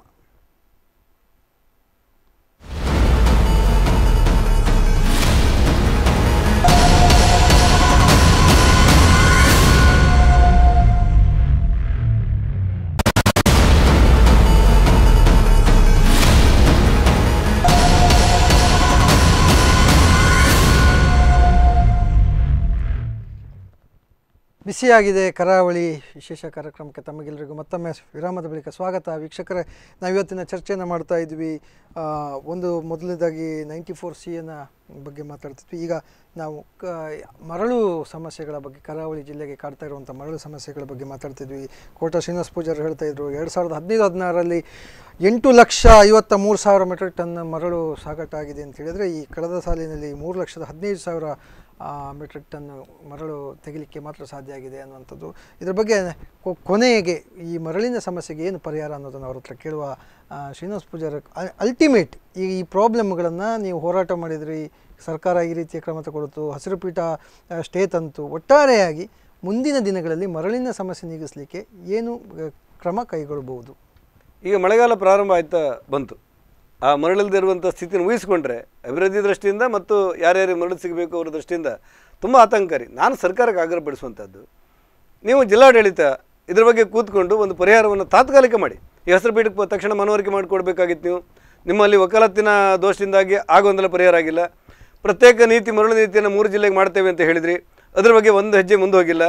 ಈಗ ಸುನೀರ್ ಅವರು ಮಾತಾಡ್ತಿರುವಾಗ ಹೇಳಿದರು, ಡಾಕ್ಟರ್ VS ಆಚಾರ್ಯ ಇರುವಾಗ ಕೆಲವು ಸಮಸ್ಯೆಗಳು ಪರಿಹಾರ ಆಯ್ತಂತ. ಹೌದು, ಆಚಾರ್ಯ ಏನು ಮಾಡಿದರು ಅಂತ ಹೇಳಿದರೆ, ಇಂಥದೇ ಕೋರ್ಟಿನ ಸಮಸ್ಯೆಗಳು ಬಂದಾಗ ರಾಯಲ್ಟಿಯ ಎಷ್ಟಿದೆ, ರಾಯಲ್ಟಿ ಎಷ್ಟು ಕಟ್ತೀರಿ ಅಷ್ಟೇ ಪ್ರಮಾಣದಲ್ಲಿ ದಂಡ ಹಾಕಿದರು. ಒಂದು ಲೋಡು ಮರಳನ್ನು ತೆಗೆದ್ರೆ, ಒಬ್ಬ ಮಾನವ ಶ್ರಮದ ಮೇಲೆ ತೆಗೆದ್ರೆ ರಾಯಲ್ಟಿ ಎಷ್ಟು ಕಟ್ತೀಯಪ್ಪ ಅಷ್ಟು ದಂಡ ಹಾಕಿದರು. ಜಿಲ್ಲೆ ಹೊರಗೆ ಹೋಗದೇ ಇರುವಂತೆ ನಿರ್ಬಂಧ ಹಾಕಿದರು. ಇಲ್ಲಿ ಅವರಿಗೆ ಮರಳು ಯಥೇಚ್ಛವಾಗಿ ಸಿಗ್ತಾಯಿತ್ತು, ಸಮಸ್ಯೆ ಪರಿಹಾರ ಆಗ್ತಾಯಿತ್ತು. ಇದು ಹಾಗಲ್ಲ. ಯಾರು ಕೆಲವರಿಗೆ ಪರ್ಮಿಷನ್ ಕೊಡೋದು, ಕೆಲವರು ಹೋಗಿ ಮೊನ್ನೆ ಒಬ್ಬ ಬಂದಿದ್ದ ನನ್ನ ಹತ್ರ, ನೀವು ಹೇಳಬೇಕು, ನಾನು ಹೇಗೆ ಹೇಳೋದಪ್ಪ, ಕಾನೂನು ಪ್ರಕಾರ ಮರಳು ತೆಗಲಿಕ್ಕಿಲ್ಲಲ್ಲ ಸರ್, ನಾನು ಏನೇನೋ ಕೊಟ್ಟಿದ್ದೇನೆ, ನನಗೆ ಅದೇನು ಮಾಡೋದು ನಾನು ಅಂಥ ಮಟ್ಟಿಗೆ ಇವತ್ತು ಬಂದುಬಿಟ್ಟಿದೆ. ನಾನು ಉಸ್ತುವಾರಿ ಮಂತ್ರಿಗಳ ಹತ್ರ, ಜಿಲ್ಲಾಧಿಕಾರಿಗಳ ಹತ್ರ, ನೀವೊಂದು ಎಲ್ಲ ಶಾಸಕರನ್ನ ಕರೆದು ಒಂದು ಕೂತ್ಕೊಂಡು ನಮ್ಮ ಜಿಲ್ಲೆಯ ಸಮಸ್ಯೆಗಳ ಬಗ್ಗೆ, ಇಲ್ಲಿ ರಾಜಕಾರಣದ ಪ್ರಶ್ನೆ ಏನುಂಟು, ಕರೆಕ್ಟ್, ಇದಕ್ಕೆ ಪರಿಹಾರ ಮಾಡಿ. ಡಾಕ್ಟರ್ ಆಚಾರ್ಯ ಇರುವಾಗ ಏನು ಮಾಡಿದರು, ಕಾನೂನು ಚೌಕಟ್ಟಲ್ಲಿ ನಾವೇನು ಮಾಡ್ಬೋದು, ಕಾನೂನು ಚೌಕಟ್ಟಿನಲ್ಲೇ ಬಡವ ಇವರಿಗೆ ಮರಳು ತೆಗೆಯೋರಿಗೆ ಏನೇನು ಸಹಾಯಗಳನ್ನು ಮಾಡ್ಬೋದು ಅನ್ನೋದನ್ನು ಯೋಚನೆ ಮಾಡಿ ಅನ್ನೋದು ನನ್ನ ಆಗ್ರಹ. ಪ್ರತ್ಯೇಕ ಮರಳು ನೀತಿ ಮಾಡ್ತೀರಾ ನೀವು ಮಾಡಿ, ನಾವು ಸಂತೋಷ ಪಡೋಣ. ಹಸಿರು ಪೀಠಕ್ಕೆ ಏನು ಮನವರಿಕೆ ಮಾಡ್ತೀರೋ ಅದನ್ನು ಮಾಡಿ. ಜನರ ಸಮಸ್ಯೆಗಳನ್ನು ಪರಿಹಾರ ಮಾಡೋದು ಹೇಗೆ ಅನ್ನೋದ್ರ ಬಗ್ಗೆ ಯೋಚನೆ ಮಾಡಿ ಅಂತೇಳಿ ನಾನು ಈಗಲೂ ಆಗ್ರಹಪಡಿಸ್ತೇನೆ. ನಮ್ಗೆ ಅನಿವಾರ್ಯ ಆದಾಗ ಸರ್ಕಾರಕ್ಕೆ ಒಂದಿಷ್ಟು ಟೀಕೆಗಳನ್ನು, ಟಿಪ್ಪಣಿಗಳನ್ನು ಮಾಡಿದರೆ ಸರ್ಕಾರ ಎಚ್ಚರ ಆಗಲಿ ಅನ್ನೋ ದೃಷ್ಟಿಯಿಂದಾಗಿ ನಾವು ಟೀಕೆ ಮಾಡಿದ್ದೇವೆ ಹೊರತು ವ್ಯಕ್ತಿಗತವಾದ ಅಗೌರವಗಳಿಲ್ಲ ಅನ್ನೋದನ್ನು ತಾವು ಮನವರಿಕೆ ಮಾಡಿಕೊಳ್ಬೇಕು ಅನ್ನುವಂಥ ವಿನಂತಿಯನ್ನು ನಾನು ಜಿಲ್ಲಾಡಳಿತಕ್ಕೆ ಮಾಡ್ತೇನೆ. ಎಸ್ ವೀಕ್ಷಕರೇ, ಇವತ್ತು ಏನು ಮರಳು ಸಮಸ್ಯೆ ಒಂದು ಕೂಡ ಬಹಳ ಗಂಭೀರವಾದಂಥ ಸಮಸ್ಯೆ. ಇದನ್ನು ನಾವು ಈ ಚರ್ಚೆಯನ್ನು ಇಲ್ಲಿಗೆ ನಾವು ನಿಲ್ಲಿಸ್ತಾ ಇದ್ದೇವೆ, ಯಾಕಂದರೆ ಸಮಯದ ಅಭಾವ ಇದೆ. ನಾವು ಚರ್ಚೆಯನ್ನು ಇನ್ನೊಂದು ವಿಚಾರ, ಬಹಳ ಮುಖ್ಯವಾದ ವಿಚಾರ, ಕುಡಿಯುವ ನೀರಿನ ವಿಚಾರ ನಮ್ಮ ಜಿಲ್ಲೆಯನ್ನು ಕಾಡ್ತಾ ಇರುವಂಥದ್ದು. ಕರಾವಳಿ ಮತ್ತು ದಕ್ಷಿಣ ಕನ್ನಡ ಜಿಲ್ಲೆಯಲ್ಲಿ ಬರಪೀಡಿತ ಜಿಲ್ಲೆ ಅಂತ ಸರ್ಕಾರವೇ ಘೋಷಣೆ ಮಾಡುವಂಥ ಒಂದು ದುರಂತ ಪರಿಸ್ಥಿತಿ ಇವತ್ತು ನಮ್ಮ ಕಣ್ಣು ಮುಂದೆ ಬಂದಿದೆ. ಇದರ ಬಗ್ಗೆ ಕೂಡ ನಾವು ಚರ್ಚೆ ಮಾಡೋಣ. ಸಾಕಷ್ಟು ವಿಚಾರಗಳನ್ನ ನಾವು ಈ ಹಿಂದೆ ಕೂಡ ಚರ್ಚೆ ಮಾಡಿದ್ವಿ ವೀಕ್ಷಕರು. ನಾವು ಕೋಟ ಶ್ರೀನಿವಾಸ ಪೂಜಾರರು ಪಂಚಾಯತ್ ರಾಜ್ ಬಗ್ಗೆ ಸಾಕಷ್ಟು ಕೆಲಸ ಮಾಡಿದವರು, ಕುಡಿಯುವ ನೀರಿನ ಬಗ್ಗೆ, ಹಳ್ಳಿಗಳಿಗೆ ನೀರು ಹೋಗಬೇಕು ಅನ್ನುವಂಥದ್ರ ಬಗ್ಗೆ ಸಾಕಷ್ಟು ಯೋಜನೆಗಳನ್ನ ಬೇರೆ ಬೇರೆ ಸಂಘಟನೆಗಳ ಜೊತೆಗೆ ಹಾಕ್ಕೊಂಡು ಕೆಲಸ ಮಾಡಿದವರು. ವೀಕ್ಷಕರೇ, ಶ್ರೀನಿವಾಸ ಪೂಜಾರರೇ, ಏನಿದು ನೋಡಿ, ಇದು ಯಾವುದೇ ಸ್ಥಳೀಯ ಗ್ರಾಮ ಪಂಚಾಯಿತಿಗಳು, ಪುರಸಭೆ, ಪಟ್ಟಣ ಪಂಚಾಯಿತು, ನಗರಸಭೆ, ಜಿಲ್ಲಾ ಪಂಚಾಯಿತಿ, ಇದು ಎಲ್ಲ ವಿಚಾರಗಳು ಬಂದಾಗಲೂ ಕೂಡ ಕುಡಿಯುವ ನೀರಿಗೆ ಅಲ್ಟಿಮೇಟ್ ನೀವು ಜಿಲ್ಲಾ ಪಂಚಾಯಿತು ಸಾಮಾನ್ಯ ಸಭೆಯಲ್ಲಿ ಅದರ ಬಗ್ಗೆ 15 ಪುಟಗಟ್ಟಲೆ ಏನು ಪಾಲನಾ ವರದಿಯಲ್ಲಿ ಹಾಕ್ತಾರೆ, ತಾಲೂಕು ಪಂಚಾಯತ್ನ ಪಾಲನಾ ವರದಿಯಲ್ಲಿ ಹಾಕ್ತಾರೆ, ಬಟ್ ಇಂಪ್ಲಿಮೆಂಟೇಷನ್ ನಿಲ್. ಇದು ಯಾಕೆ ಹೀಗಾಗ್ತದೆ ಇವತ್ತು ನಮ್ಮ ಈ ಜಿಲ್ಲೆಯಲ್ಲಿ ಈ ಪರಿಸ್ಥಿತಿ ಬರಲಿಕ್ಕೆ? ಕುಡಿಯೋ ನೀರಿನ ವ್ಯವಸ್ಥೆಯಲ್ಲಿ ಒಂದು ಕಲ್ಪನೆ ಇದೆ ನಮಗೆ. ಒಬ್ಬ ಮನುಷ್ಯನಿಗೆ ಸರಾಸರಿ 120ರಿಂದ 150 ಲೀಟರ್ ದಿವಸಕ್ಕೆ ಬೇಕು ಅಂತೇಳಿ. ನಗರ ಪ್ರದೇಶದಲ್ಲಿ 150 ಲೀಟ್ರಿಗೆ 120 ಲೀಟರ್ 130 ಲೀಟರ್ ಸಿಗುತ್ತೆ ಈಗಲೂ ಕೂಡ ಲೆಕ್ಕ ಸಂಖ್ಯೆಯಲ್ಲಿ. ಕೆಲವು ಹಳ್ಳಿಗಳಲ್ಲಿ 15 ಲೀಟರ್ ಸಿಗ್ತಾ ಇಲ್ಲ ಸ್ನಾನಕ್ಕೆ, ಊಟಕ್ಕೆ, ಶೌಚಕ್ಕೆಲ್ಲ. ಒಟ್ಟು ಸರ್ ಈಗ ನಮ್ಮ ಗ್ರಾಮ ಪಂಚಾಯತ್ ವ್ಯಾಪ್ತಿಯೊಳಗೆ ಎಷ್ಟು ಕುಟುಂಬಗಳಿವೆ, ಎಷ್ಟು ಜನ ಇದ್ದಾರೆ, ಎಷ್ಟು ಕುಡಿಯುವ ನೀರಿನ ಅವಶ್ಯಕತೆಗಳಿದೆ, ಇದೆ ಅನ್ನೋದೇ ಲೆಕ್ಕ. ನೀವು ಎಲ್ಲಿಯವರೆಗೆ ನಮ್ಮ ಜಿಲ್ಲೆಯನ್ನು ಎಲ್ಲ ಸರ್ಕಾರಗಳು ಅಂತ ನಂಗೆ ಹೇಳಲಿಕ್ಕೆ ಯಾವ ಸಂಕೋಚ ಇಲ್ಲ, ಆದರೆ ಇವತ್ತಿನ ವ್ಯವಸ್ಥೆಯಲ್ಲಿ ಎಷ್ಟು ನಮ್ಮ ಜಿಲ್ಲೆ ನಿರ್ಲಕ್ಷ್ಯಕ್ಕೊಳಗಾಗಿದೆ ದಕ್ಷಿಣ ಕನ್ನಡ ಮತ್ತು ಉಡುಪಿ ಜಿಲ್ಲೆ ಅಂತ ಹೇಳಿದರೆ, ಎತ್ತಿನಳ ಯೋಜನೆ ಬಗ್ಗೆ ಮತ್ತೆ ಮಾತಾಡೋಣ, ಅದ್ರ ಬಗ್ಗೆ ಇಲ್ಲಿ ಚರ್ಚೆ ಅಲ್ಲ. ಎತ್ತಿನಳ ಯೋಜನೆಗೆ ಒಂದೇ ನಿಮಿಷ ಶ್ರೀನಿವಾಸ ಪೂಜಾರಿ ಒಂದು ಕರೆ ಇದೆ, ಕರೆಯನ್ನು ಸ್ವೀಕರಿಸಿ. ಹಲೋ, ಶಾರ್ಟ್ ಮಾಡ್ಲಿಕ್ಕೆ ಹೇಳಿ. ಹಲೋ ನಮಸ್ಕಾರ. ನಮಸ್ತೆ ಪೀರ್ ಮೊಹಮ್ಮದ್ ಅವರೇ, ಗೊತ್ತಾಯ್ತು ನೀವೇ ಮಾತಾಡ್ತಿದ್ದೀರಿ. ದಯವಿಟ್ಟು ನಿಮ್ಮ ಪ್ರಶ್ನೆ ಚಿಕ್ಕದಾಗಿ ಚೊಕ್ಕದಾಗಿರಲಿ ಪೀರ್ ಮೊಹಮ್ಮದ್ ಅವರೇ, ಹೇಳಿ. ಪ್ರಶ್ನೆ ಚಿಕ್ಕದೇ, ಹೇಳಿ. ಆದ್ರೆ ನಮ್ಮ ಈ ಇಲ್ಲಿ ಸ್ಕ್ಯಾರ್ಸಿಟಿ ಎಂಬುದು ಬಂದಾಗ ಖರ್ಚು ಜಾಸ್ತಿ. ಹೊಯ್ಗೆ ಆಗ್ಲಿ ಯಾವುದೇ ಆಗ್ಲಿ, ಈಗ ಮರಳು ಮುಂಚೆ ಆರಾಮದಲ್ಲಿ ಇರುವಾಗ ಎಲ್ರಿಗೂ ಇಷ್ಟು ಡಿಮಾಂಡ್ ಇರ್ಲಿಲ್ಲ. ಆಗ ಮನೆ ಕಟ್ಟುವವರು ಕಟ್ಲಿಕ್ಕೆ. ಪೀರ್ ಮೊಹಮ್ಮದ್ ರೇ, ದಯವಿಟ್ಟು ಕ್ಷಮಿಸಿ, ನಾವೀಗ ಮರಳಿನ ಚರ್ಚೆಯನ್ನು ಮುಂದುವರಿಸಿದ್ದೇವೆ, ಅದು ಮುಗಿಸಿದ್ದೇವೆ. ಯಾಕಂದ್ರೆ ಸಮಯದ ಅಭಾವ ಇರೋದ್ರಿಂದ ನಾವು ಕುಡಿಯುವ ನೀರಿನ ಬಗ್ಗೆ ತಾವೇನಾದ್ರೂ ಹೇಳಲಿಕ್ಕಿದ್ರೆ ದಯವಿಟ್ಟು ಹೇಳಿ. ಕುಡಿಯುವ ನೀರನ್ನು ಅದೇ ಮೊನ್ನೆಯಿಂದ ಹೇಳ್ತಾ ಇದ್ದೇವಲ್ಲ, ಅದೇ ಮತ್ತಂತ ಹೇಳುದು, ಜಾಸ್ತಿ ಹೇಳಲಿಕ್ಕಿಲ್ಲ. ಈಗ ಈ ಕುಡಿಯುವ ನೀರಿನ ಬಗ್ಗೆ ಪೀರ್ ಮೊಹಮ್ಮದ್ ಕೇಳಿ, ಈ ಕುಡಿಯುವ ನೀರಿನ ಬಗ್ಗೆ ಚರ್ಚೆ ಬಂದಾಗ ನಿಮ್ಗೆ ಹೇಳಬೇಕು, ದಕ್ಷಿಣ ಕನ್ನಡ ಮತ್ತು ಉಡುಪಿ ಜಿಲ್ಲೆ ಎಷ್ಟೊಂದು ನಿರ್ಲಕ್ಷ್ಯಕ್ಕೊಳಗಾಗಿದೆ ಅಂತ ಹೇಳಿದರೆ, ಎತ್ತಿನಳ ಯೋಜನೆಗೆ ಯಾವುದೇ ಸರ್ಕಾರ ಮಾಡಲಿಲ್ಲ 13,000 ಕೋಟಿ ರೂಪಾಯಿ, 13,000 ಕೋಟಿ ರೂಪಾಯಿ, 4,000 ಕೋಟಿ ರೂಪಾಯಿ ಬಿಡುಗಡೆ ಮಾಡಿ ಆಯಿತು. ಒಂದು ಹನಿ ನೀರು ಬರಲಿ, ಮೇಲೆ ಬರಲಿ, ಕೆಳಗೆ ಬರಲಿ, ಬಿಡುಗಡೆ ಮಾಡಿ. ಆದರೆ ಇವತ್ತಿನವರೆಗೆ ನಮ್ಮ ವಾರಾಯಿ ಯೋಜನೆಯಲ್ಲಿ ಈ 4 ವರ್ಷಗಳಲ್ಲಿ 1 ರೂಪಾಯಿಯನ್ನು ಬಿಡುಗಡೆ ಮಾಡಿಲ್ಲ. ಉಸ್ತುವಾರಿ ಮಂತ್ರಿಗಳು ಗಮನಿಸಬೇಕು. ಕಳೆದ 4 ವರ್ಷಗಳ ಕೆಳಗೆ ಕೆಪಿಸಿಸಿ ಅಧ್ಯಕ್ಷ ಪರಮೇಶ್ವರ್ ಅವರು ನಮ್ಮ ಸಭಾನಾಯಕರು ಪ್ರಚಾರದಲ್ಲಿ ಹೇಳಿದರು, ವಾರಾಯಿ ನೀರನ್ನು ತೆಗೆದುಕೊಂಡು ಬಂದು ಹೇಳಿ ಬೇಗ ಹೇಳಿಬಿಡಿ. ನೀರಿನ ವಿಷಯ ಬರೀ ಮೇ ತಿಂಗಳು ಬಂದಾಗ ಎಲ್ಲರೂ ಮಾತಾಡಿ ಪ್ರಯೋಜನ ಇಲ್ಲ. ಯಾಕಂತ ಹೇಳಿದ್ರೆ ನಮಗೆ ಮೇ ತಿಂಗಳು ಬರ್ತದೆ ಅಂತ ಹೇಳಿ ಸೆಪ್ಟೆಂಬರ್ ನಲ್ಲೇ ಗೊತ್ತಾಗ್ತದೆ. ಸೆಪ್ಟೆಂಬರ್ ನಲ್ಲಿ ಮಳೆಗಾಲ ಮುಗಿಯುತ್ತಾ ಬರ್ತದೆ. ಆಗ ಎಷ್ಟು ಮಳೆ ಬಂತು, ಎಲ್ಲಿ ನೀರಿನ ಬಗ್ಗೆ ಏನ್ ಕೆಲಸ ಮಾಡಬೇಕು, ಯಾವ ಅಣೆಕಟ್ಟು ಕಟ್ಟಬೇಕು, ಸೆಪ್ಟೆಂಬರ್, ಅಕ್ಟೋಬರ್, ನವೆಂಬರ್ ನಲ್ಲಿ ಈ ಕೆಲಸವನ್ನು ಮುಗಿಸಿ ಆಮೇಲೆ ಎಲ್ಲೂ ಬೇಕಾದ್ರೂ ಹೋಗ್ಬೋದು. ನೀರಿಗೆ ತಾತ್ಸಾರ ಇರುವುದಿಲ್ಲ. ಇದು ಭರವಸೆ ಕೊಡ್ತಾ ಅದು ಮಾಡ್ತೇವೆ, ನಿಮ್ಗೆ ಅಲ್ಲಿಂದ ನೀರು ತರ್ತೇವೆ, ಇಲ್ಲಿಂದ ನೀರು ತರ್ತೇವೆ, ಭರವಸೆ. ಅದು 10 ಮಳೆ ನಾನು ಹೇಳೋದು ಸ್ವಲ್ಪ ಕೇಳಿ, ಯಾಕಂದ್ರೆ ಸಮಯ ಇದೆ, ನೀವು ಹೇಳ್ಬೋದಿತ್ತು. ಈಗ ಸಮಯ ಸಮಸ್ಯೆ ಇದೆ, ನಾನು 1-2 ನಿಮಿಷ ಮುಗಿಸ್ಬಿಡ್ತೇನೆ. ಈ ಭರವಸೆ ಕೊಡೋದು ರಾಜಕಾರಣಿಗಳು, ಎಲ್ಲ ಪಕ್ಷವರು, ಎಲ್ಲ ಶಾಸಕರು, ಎಲ್ಲ ಮಂತ್ರಿಗಳು ಭರವಸೆ ಕೊಡ್ತಾರೆ, ನಾನು ಕೊಟ್ಟಿರ್ಬೋದು. ಆದರೆ ಸಮಸ್ಯೆಯನ್ನು ಪರಿಹಾರ ಮಾಡೋದ್ರ ಬಗ್ಗೆ ನಾವು ಯೋಚನೆ ಮಾಡಿದ್ರೆ ಆಗೋದಿಲ್ಲ. ಇವತ್ತು ವಾರಾಯಿ ನೀರಲ್ಲಿ ಬೇಕಷ್ಟು ಉಡುಪಿಯವರೆಗೆ ತರಲಿಕ್ಕೆ ಬೇಕಾದಷ್ಟು ನೀರುಗಳಿದೆ, ಅದಕ್ಕೆ ಹಣ ಬಿಡುಗಡೆ ಮಾಡಿಲ್ಲ ಒಂದು. ಮತ್ತು ಎಲ್ಲ ಜಿಲ್ಲೆಗಳಲ್ಲಿ ಈಗ ನಾರಾಯಣಪುರಕ್ಕೆ, ರಾಯಚೂರು ಜಿಲ್ಲೆಯ ನಾರಾಯಣಪುರ ದಂಡೆ ಯೋಜನೆಗೆ ಹೋದರೆ ಅದಕ್ಕೆ 2 ಕಡೆ ಇರುವಂಥ ಕೆರೆಗಳನ್ನು ತುಂಬಿಸುವಂಥ ಯೋಜನೆ ಕೈಗೆತ್ತಿಕೊಂಡಿದ್ದಾರೆ. ನೀವು ಕೃಷ್ಣಾ ಬೆಳದಂಡೆ ಯೋಜನೆಗೆ ಹೋದರೆ ಕೆರೆ ತುಂಬಿಸುವಂಥ ಯೋಜನೆ ಕೈಗೊಂಡು, ಉದಾಹರಣೆಗೆ ವಾರಾಯಿ ನೀರನ್ನು ಉಡುಪಿಯವರೆಗೆ ತೆಗೆದುಕೊಂಡು ಬಂದು 2 ಕಡೆ ಇರುವಂಥ ಕೆರೆಗಳನ್ನು ನಾವು ತುಂಬಿಸ್ತಾ ಬಂದರೆ ಯಥೇಚ್ಛವಾಗಿ ನೀರು ಬೇಕಷ್ಟು ಸಿಗಲಿಕ್ಕೆ ಅವಕಾಶಗಳಿದೆ. ಆ ಮೂಲಕ ನಾವು ಶಾಶ್ವತವಾದ ನೀರನ್ನು ಪರಿಹಾರ ಮಾಡಬೇಕೆ ಹೊರತು ಕೊಳವೆ ಬಾವಿ ತೆಗೆದ್ರೆ ಅದು ಮತ್ತೆ ಕೆಳ ಹೋದಾಗ ಮತ್ತೆ ಸಿಗೋದಿಲ್ಲ. ಇವತ್ತು ಬಾವಿಗಳನ್ನು ತೆಗೆದ್ರೆ ಕೆಳ ಬಂದಾಗ ಮತ್ತೆ ಸಿಗೋದಿಲ್ಲ. ಇದಕ್ಕೆ ಕೆರೆ ತುಂಬಿಸುವ ಯೋಜನೆಯೇ ಶಾಶ್ವತವಾದ ಪರಿಹಾರ. ನಾವು ಒಂದು ಮಲ್ಟಿ ವಿಲೇಜ್ ಅಂತ ಹೇಳ್ತೇವೆ, ಮತ್ತು ವಾರಾಯಿ ನೀರಿನ ಮೂಲಕ ಕೆರೆ ತುಂಬಿಸುವಂಥ ಯೋಜನೆಗಳನ್ನು ಶಾಶ್ವತವಾದ ಪರಿಹಾರ ಮಾಡಬೇಕಾದಂಥ ಅವಶ್ಯಕತೆಗಳಿದೆ. ನಾನು ನಿರ್ಲಕ್ಷ್ಯ ಯಾಕೆ ಮಾಡಿದ್ದಾರೆ ಅಂತ ಹೇಳಿದರೆ 13,000 ಕೋಟಿ ರೂಪಾಯಿನ ಎತ್ತಿನಳ ಯೋಜನೆಗೆ ಇಡಲಿಕ್ಕಾಗುತ್ತೆ, ನಮಗೆ 4,000 ಕೋಟಿ ರೂಪಾಯಿ ಬಿಡುಗಡೆ ಆಗುತ್ತೆ ಗುತ್ತಿಗೆದಾರರಿಗೆ. ವಾರಾಯಿಗೆ 10 ರೂಪಾಯಿನ ಬಿಡುಗಡೆ ಮಾಡೋದಿಲ್ಲ. ಕರೆಕ್ಟ್. ಅದು ಭ್ರಷ್ಟಾಚಾರ ಆಗಿದೆ ಅನ್ನೋದು ನೋಡಿ ನಾವು ಜವಾಬ್ದಾರಿ. ಯಾರು ಭ್ರಷ್ಟಾಚಾರ ಆದರೆ ಕೆಲಸ ಮಾಡುವಂಥ ನಮ್ಮ ಸರ್ಕಾರ, ನಾವು ಜನಪ್ರತಿನಿಧಿಗಳ ಜವಾಬ್ದಾರಿ. ಆದರೆ ಇವತ್ತು 10 ರೂಪಾಯಿನ ಕೂಡ ಇಟ್ಟಿಲ್ಲ ಅನ್ನುವಂಥ ದುಗುಡ ನಮ್ಮಲ್ಲಿದೆ. ಆ ಕಾರಣಕ್ಕೋಸ್ಕರ ನಾನು ಸರ್ಕಾರಕ್ಕೆ ಆಗ್ರಹಪಡಿಸುವಂಥದ್ದು, ದಯವಿಟ್ಟು ಅದನ್ನು ಕೆರೆ ತುಂಬಿಸುವಂಥ ಯೋಜನೆಯನ್ನು ನೀವು ಕೈಗೆತ್ತಿಕೊಂಡ್ರೆ ಮಾತ್ರ ಕುಡಿಯ ನೀರಿನ ಸಮಸ್ಯೆ ಪರಿಹಾರ ಆಗಲಿಕ್ಕೆ ಸಾಧ್ಯ ಇದೆ. ಮತ್ತು ಉಡುಪಿ ಜಿಲ್ಲೆಯನ್ನು ಈ ಕಾರಣಕ್ಕೋಸ್ಕರ ಸಂಪೂರ್ಣ ನಿರ್ಲಕ್ಷ್ಯಕ್ಕೊಳಗಾಗಿದೆ ಅನ್ನೋದೇ ನನ್ನ ವಾದ. ವಾರಾಯಿ ಯೋಜನೆ ಇನ್ನೂ ಕೂಡ ಕಾಮಗಾರಿ ಆಗಿಲ್ಲ, ಕಾಮಗಾರಿ ಈಗ ನೀರು ಹರಿತಾ ಇದೆ, ಈಗ ನೀರು ಹರಿಲಿಕ್ಕೆ ಪ್ರಾರಂಭ ಆಗಿದೆ. ಅದಕ್ಕೆ ಬೇಕಾದ ಕಾಲುವೆಗಳನ್ನು ನಿರ್ಮಾಣ ಮಾಡುವಂಥದ್ದು ಈಗ ನಮ್ಮ ಬಾರ್ಕೂರವರೆಗೆ ನಿರ್ಬಂಧ ಆಯಿತು, ನೀವೇನು ಗಮನಿಸಿಲ್ಲ, ಬಾರ್ಕೂರವರೆಗೂ ನಿರ್ಬಂಧ ಆಯಿತು. ಅದನ್ನು ಕೆರೆ ತುಂಬಿಸುವಂಥ ಯೋಜನೆ ಮಾಡಿ ಎಲ್ಲ ಓವರ್ ಟ್ಯಾಂಕ್ಗಳಿಗೆ ಜಂಪ್ ಮಾಡಿದರೆ ನಿಮಗೆ ಬೇಕಷ್ಟು ಸಮೃದ್ಧವಾದಂಥ ನೀರು 24 ಗಂಟೆ ನೀರು ಸಿಗುವಂಥ ನೀರುಗಳಲ್ಲಿದೆ. 18 ಕೆಲವು ಕಡೆ ಅದನ್ನು ಮಾಡಬೇಕು. ಕಾಮಗಾರಿಯಲ್ಲಿ ತಪ್ಪಾದರೆ ಅದಕ್ಕೆ ನೀರಿನ ತಪ್ಪಲ್ಲ, ನಾವು ಮಾಡುವಂಥ ಜನಪ್ರತಿನಿಧಿಗಳು ನಾವು ಮಾಡುವಂಥ ಇಂಜಿನಿಯರ್ ಎಸ್ಟಿಮೇಟ್ಗಳ ತಪ್ಪೇ ಹೊರತು ನೀರಿನ ತಪ್ಪ ವಾರಾಯಿ ತಪ್ಪ ಅದಕ್ಕೆ ಯಾವುದಕ್ಕೂ ಕೂಡ ಹಣ ಇಟ್ಟು ನೀವು ತಕ್ಷಣಕ್ಕೆ ಬೇಕಾದಂಥ ಯೋಜನೆಗಳನ್ನು ರೂಪಿಸಿದರೆ ಆ ಯೋಜನೆ ಪೂರ್ಣಗೊಂಡ್ರೆ ಮಾತ್ರ ಇಲ್ಲಿ ಶಾಶ್ವತವಾದ ಕುಡಿಯುವ ನೀರು ಪರಿಹಾರ ಆಗಲಿಕ್ಕೆ ಸಾಧ್ಯ ಇದೆ. ಮತ್ತೊಂದು ಮಲ್ಟಿ ವಿಲೇಜನ್ನು ಇಟ್ಕೊಳ್ಬೇಕಾಗ್ತದೆ. ನೀವು ಇನ್ನೂ ಬೋರ್ವೆಲ್ಗಳ ಮೂಲಕ ಓಪನ್ ವೆಲ್ಗಳ ಮೂಲಕ ನೀರನ್ನು ತರ್ತಾ ಇದ್ದರೆ ಬಹುತೇಕ ಅದು ಪರಿಹಾರ ಆಗುವಂಥ ಸಮಸ್ಯೆಗಳಲ್ಲ ಅಂತ ನನಗನ್ನಿಸುತ್ತೆ. ಅದಕ್ಕೋಸ್ಕರ ನಾನು ಸರ್ಕಾರಕ್ಕೆ ಆಗ್ರಹಪಡಿಸ್ತಾ ಇದ್ದೆ. ಮೊನ್ನೆ ಬಜೆಟಲ್ಲೂ ಕೂಡ ಈ ವಿಚಾರಗಳನ್ನು ಮಾತಾಡಿದ್ದೇನೆ. ಮತ್ತು ನಾಡ್ದು 5ನೇ ತಾರೀಕು ನಡೆಯುವಂಥ ಬಜೆಟಲ್ಲಿ ಮತ್ತೆ ಪುನಃ ಈ ವಿಚಾರವನ್ನು ಮಂಡನೆ ಮಾಡ್ತೇವೆ. ಸೊ ಈಗ ಎತ್ತಿನ ಒಳಗೆ ತಿರುವು ಯೋಜನೆಗೆ ಹಣಕಾಸು ಇದೆ, ವಾರಾಹಿ ಯೋಜನೆಗೆ ಯಾಕೆ ಹಣಕಾಸಿನ? ಅದೇ ಹೇಳಿದ್ದು ನಾನು ನಿಮಗೆ. ನಮ್ಮ ಜಿಲ್ಲೆಯನ್ನು ಎಷ್ಟೊಂದು ನಿರ್ಲಕ್ಷ್ಯ, ನಾನು ಯಾವಾಗಲೂ ಕೂಡ ಸದನದಲ್ಲೂ ಹೇಳ್ತಾ ಇದ್ದೆ, ಸದನದ ಒಳಗೆವರೆಗೂ ಹೇಳ್ತಾ ಇದ್ದೆ. ನಮ್ಮೆರಡು ಜಿಲ್ಲೆಗಳಲ್ಲಿರುವಂಥ ಎಲ್ಲ ಜನಪ್ರತಿನಿಧಿಗಳು ಪಾರ್ಟಿ ಭೇದವನ್ನು ಮರೆತು ಒಂದು ಕಡೆ ಕೂತ್ಕೊಂಡು ನಮ್ಮ ಜಿಲ್ಲೆಗೆ ಬೇಕಾದಂಥ ಮೂಲಭೂತ ಸೌಕರ್ಯಗಳ ಬಗ್ಗೆ ನಾವು ಯೋಚನೆ ಮಾಡಬೇಕು ಹೊರತು ಬೇರೆ ಜಿಲ್ಲೆಯಲ್ಲಿ ಅಲ್ಲ ಹಾಗಾಗ್ತಾ ಇಲ್ಲ. ಬೇರೆ ಜಿಲ್ಲೆಯಲ್ಲಿ ಇಂಥ ಪರಿಸ್ಥಿತಿಗಳಿಲ್ಲ. ಬೇಕಾದ್ರೆ ಯಥೇಚ್ಛವಾಗಿ ಹಣ ಬಿಡುಗಡೆ ಮಾಡುವಂಥ ಪರಿಸ್ಥಿತಿಗಳು ನಿರ್ಮಾಣ ಆಗ್ತಿದೆ. ನಮ್ಮ ಉಡುಪಿ ಮತ್ತು ಮಂಗಳೂರು ಜಿಲ್ಲೆಗೆ ಮಾತ್ರ ಹಣದ ಕೊರತೆ ಆಗಾಗ ಎಲ್ಲ ವಿಚಾರದಲ್ಲೂ ಕಾಡ್ತಾ ಇದೆ. ಆ ಕಾರಣಕ್ಕೋಸ್ಕರ ಇನ್ನಾದರೂ ನಾವು ಒಟ್ಟಾಗಬೇಕು ಅನ್ನುವಂಥ ಒಂದು ಮನವಿಯನ್ನು ನಾನು ಕಾಲಕ್ಕೆ ಮಾಡ್ತಾ ಇದ್ದೇನೆ, ಮುಂದೆ ಕೂಡ ಮಾಡಬೇಕು. ಗುಂಟೂರು ಡ್ಯಾಮ್ ನೋಡಿದ್ರೆ ನಾವು ಅಲ್ಲಿ ನೋಡ್ಬೋದು, ಬರೀ ಡ್ಯಾಮ್ ಮಾತ್ರ ಇದೆ, ನೀರಿಲ್ಲ. ಸೊ ಇಂಥ ಒಂದು ಅವೈಜ್ಞಾನಿಕವಾಗಿ ಅಲ್ಲಿ ಇನ್ನು ನಾನು ಮೊನ್ನೆ ಸಾವಿರಾರು ಕೋಟಿ ರೂಪಾಯಿ ಮೇಲ್ದಂಡೆ ಯೋಜನೆಗೆ 30,000 ಕೋಟಿ ರೂಪಾಯಿ, ನಾರಾಯಣಪುರ ಎಡದಂಡೆ ಯೋಜನೆಗೆ ಸುಮಾರು 20,000 ಕೋಟಿ ರೂಪಾಯಿ, ಹೀಗೆ ನಮ್ಮ ಎತ್ತಿನಹೊಳೆ ಯೋಜನೆಗೆ 13,000 ಕೋಟಿ ರೂಪಾಯಿ, 4,000 ಕೋಟಿ ರೂಪಾಯಿ ಬಿಡುಗಡೆ ಆಯಿತು. 4,000 ಕೋಟಿ, ಒಂದು ಹನಿ ನೀರೆಲ್ಲೂ ಬಂದಿಲ್ಲ. ಈ ಪೈಪ್ಗಳನ್ನು ಹಾಕಿಟ್ಟಿದ್ದಾರೆ, 4,000 ಕೋಟಿ ಬಿಡುಗಡೆ ಆಯಿತು ಅಂತ ಉತ್ತರ ಕೊಟ್ಟಿದ್ದಾರೆ ನಮ್ಮ ಸದನದಲ್ಲಿ. ಆದರೆ ವಾರಾಯಿ ಯೋಜನೆಗೆ ಒಂದು 100 ಕೋಟಿ ಕೊಟ್ಟಿಲ್ಲ, 200 ಕೋಟಿ ಕೊಟ್ಟಿಲ್ಲ, 500 ಕೋಟಿ ಕೊಡುವಂಥ ಪರಿಸ್ಥಿತಿಗಳು ಕೂಡ ಇಲ್ಲ. ಇದನ್ನು ಪೂರ್ಣಗೊಳಿಸಿದರೆ ಕುಡಿಯುವ ನೀರಿನ ಸಮೃದ್ಧ ಯೋಜನೆ ಪರಿಹಾರ ಆಗಲಿಕ್ಕೆ ಸಾಧ್ಯ ಇದೆ ಅನ್ನೋದನ್ನು ಸರ್ಕಾರಕ್ಕೂ ನಾವು ಮನವರಿಕೆ ಮಾಡಿದ್ದೇವೆ. ಏನಾಗ್ತದೆ ನೋಡಬೇಕು. ಸರ್, ಈಗ ಒಟ್ಟಾರೆಯಾಗಿ ನಾವು 3 ವಿಷಯದ ಬಗ್ಗೆ ಚರ್ಚೆ ಮಾಡಿದ್ವಿ. ಒಂದು ಮರಳುಗಾರಿಕೆ, 94C ಮತ್ತು ಕುಡಿಯುವ ನೀರು. ಇದ್ರ ಬಗ್ಗೆ ತಾವು ಅತ್ಯಂತ ಚಿಕ್ಕದಾಗಿ ಕನ್ಕ್ಲೂಷನ್ಗೆ ಹೇಳೋದಾದರೆ ತಾವು ಪ್ರಜಾಪ್ರಭುತ್ವದಲ್ಲಿ ವಿರೋಧ ಪಕ್ಷ ಇರುವುದು ಕೇವಲ ಟೀಕೆ ಮಾಡಲಿಕ್ಕಲ್ಲ, ರಚನಾತ್ಮಕವಾದಂಥ ಸಲಹೆಗಳನ್ನು ಕೊಡಲಿಕ್ಕೆ. ಆಡಳಿತದಲ್ಲಿರುವವರು ನಮ್ಮನ್ನು ವಿಶ್ವಾಸಕ್ಕೆ ತೆಗೆದುಕೊಂಡು ಅದನ್ನು ಅನುಷ್ಠಾನ ಮಾಡಿ ಗೌರವಕ್ಕೆ ಪಾತ್ರರಾಗಬೇಕು ಅನ್ನೋದೇ ನಮ್ಮೆಲ್ಲರ ಆಸೆ. ದುರಂತ ಏನಂತ ಹೇಳಿದರೆ, ನಾವು 94C ಬಗ್ಗೆ ಧರಣಿ ಮಾಡಿದೆವು, ಕುಡಿಯೋ ನೀರಿನ ಬಗ್ಗೆ ಹೋರಾಟವನ್ನು ಕೈಗೆತ್ತಿಕೊಂಡು, ಮರಳಿನ ಬಗ್ಗೆ ನಾನೇ ಹೇಳಿದೆ ನಾವೇ ಮರಳನ್ನು ತುಂಬಿಸಿಕೊಡ್ತೇವೆ ಅಂಥೇಳಿ. ಆದರೆ ಕಾನೂನನ್ನು ನೇರ ಕೈ ತೆಗೆದುಕೊಳ್ಳೋದು ಎಷ್ಟು ಸರಿ ಅಂತೇಳಿ ಕೆಲವು ಮಾಧ್ಯಮದವರು ಕೇಳಿದರು. ಹಾಗಾಗಿ ನಮಗೂ ಕೂಡ ಸೌಜನ್ಯ ಬೇಕಲ್ಲ ಅನ್ನೋ ಕಾರಣಕ್ಕೋಸ್ಕರ ಸುಮ್ಮನಿದ್ದೆವು. ಈ ಎಲ್ಲ ಹೋರಾಟಗಳನ್ನು ಮಾಡಿದಾಗ ಆರ್ ಟಿ ಎಸ್ ಸೀಟಿನ ಬಗ್ಗೆ, ಕಡ್ಡಾಯ ಶಿಕ್ಷಣ ಹಕ್ಕಿನ ಪ್ರಥಮ ಉಡುಪಿ ಜಿಲ್ಲೆ ನಂಬರ್ 1 ಶಿಕ್ಷಣದಲ್ಲಿ. ಆದರೆ 50% ಆರ್ ಟಿ ಎಸ್ ಸೀಟ್ಗಳ ವಿತರಣೆ ಆಗಿಲ್ಲ. ಅವುಗಳ ನಿಯಮಗಳು, ಬಡವರ ಮಕ್ಕಳು ಹೋಗಿ 25% ಸೀಟನ್ನು ಕೇಂದ್ರ ಸರ್ಕಾರ ಮಾಡಿಟ್ಟಿದೆ, ಹಿಂದಿನ ಸರ್ಕಾರ ಮಾಡಿದ್ದು.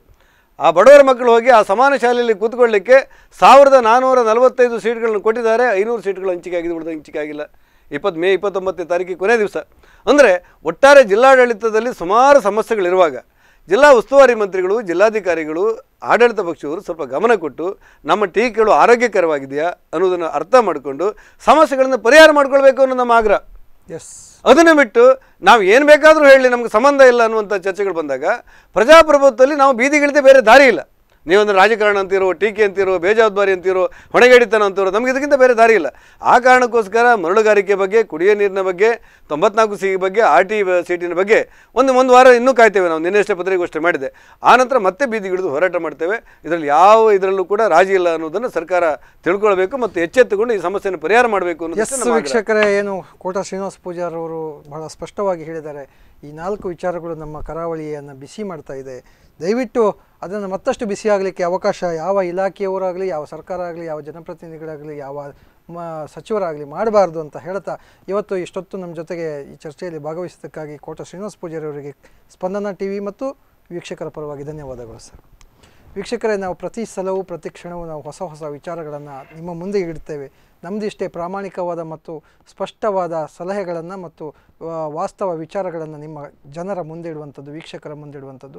ವೀಕ್ಷಕರು ಅದನ್ನು ಎಷ್ಟರ ಮಟ್ಟಿಗೆ ಅದನ್ನು ಜಾಗೃತರಾಗಿ ಅರ್ಥ ಮಾಡಿಕೊಳ್ತಾರೆ ಮತ್ತು ಸದೃಢ ಸಮಾಜ ನಿರ್ಮಾಣ ಮಾಡಲಿಕ್ಕೆ ಸಹಕಾರಿಯಾಗುತ್ತೆ ಅನ್ನುವಂಥದ್ದು ಕೂಡ ಅಷ್ಟೇ ಮುಖ್ಯ. ವೀಕ್ಷಕರೇ, ನಮ್ಮ ಇವತ್ತಿನ ವಿಶೇಷ ಕಾರ್ಯಕ್ರಮವನ್ನು ನಾವು ಇಲ್ಲಿಗೆ ಮುಗಿಸ್ತೇವೆ. ನಿರಂತರ ಸುದ್ದಿ ಹಾಗೂ ಮನೋರಂಜನೆಗಳಿಗಾಗಿ ನೋಡ್ತಾ ಇರಿ ಸ್ಪಂದನ ವಾಹಿನಿ. ನಮಸ್ತೆ.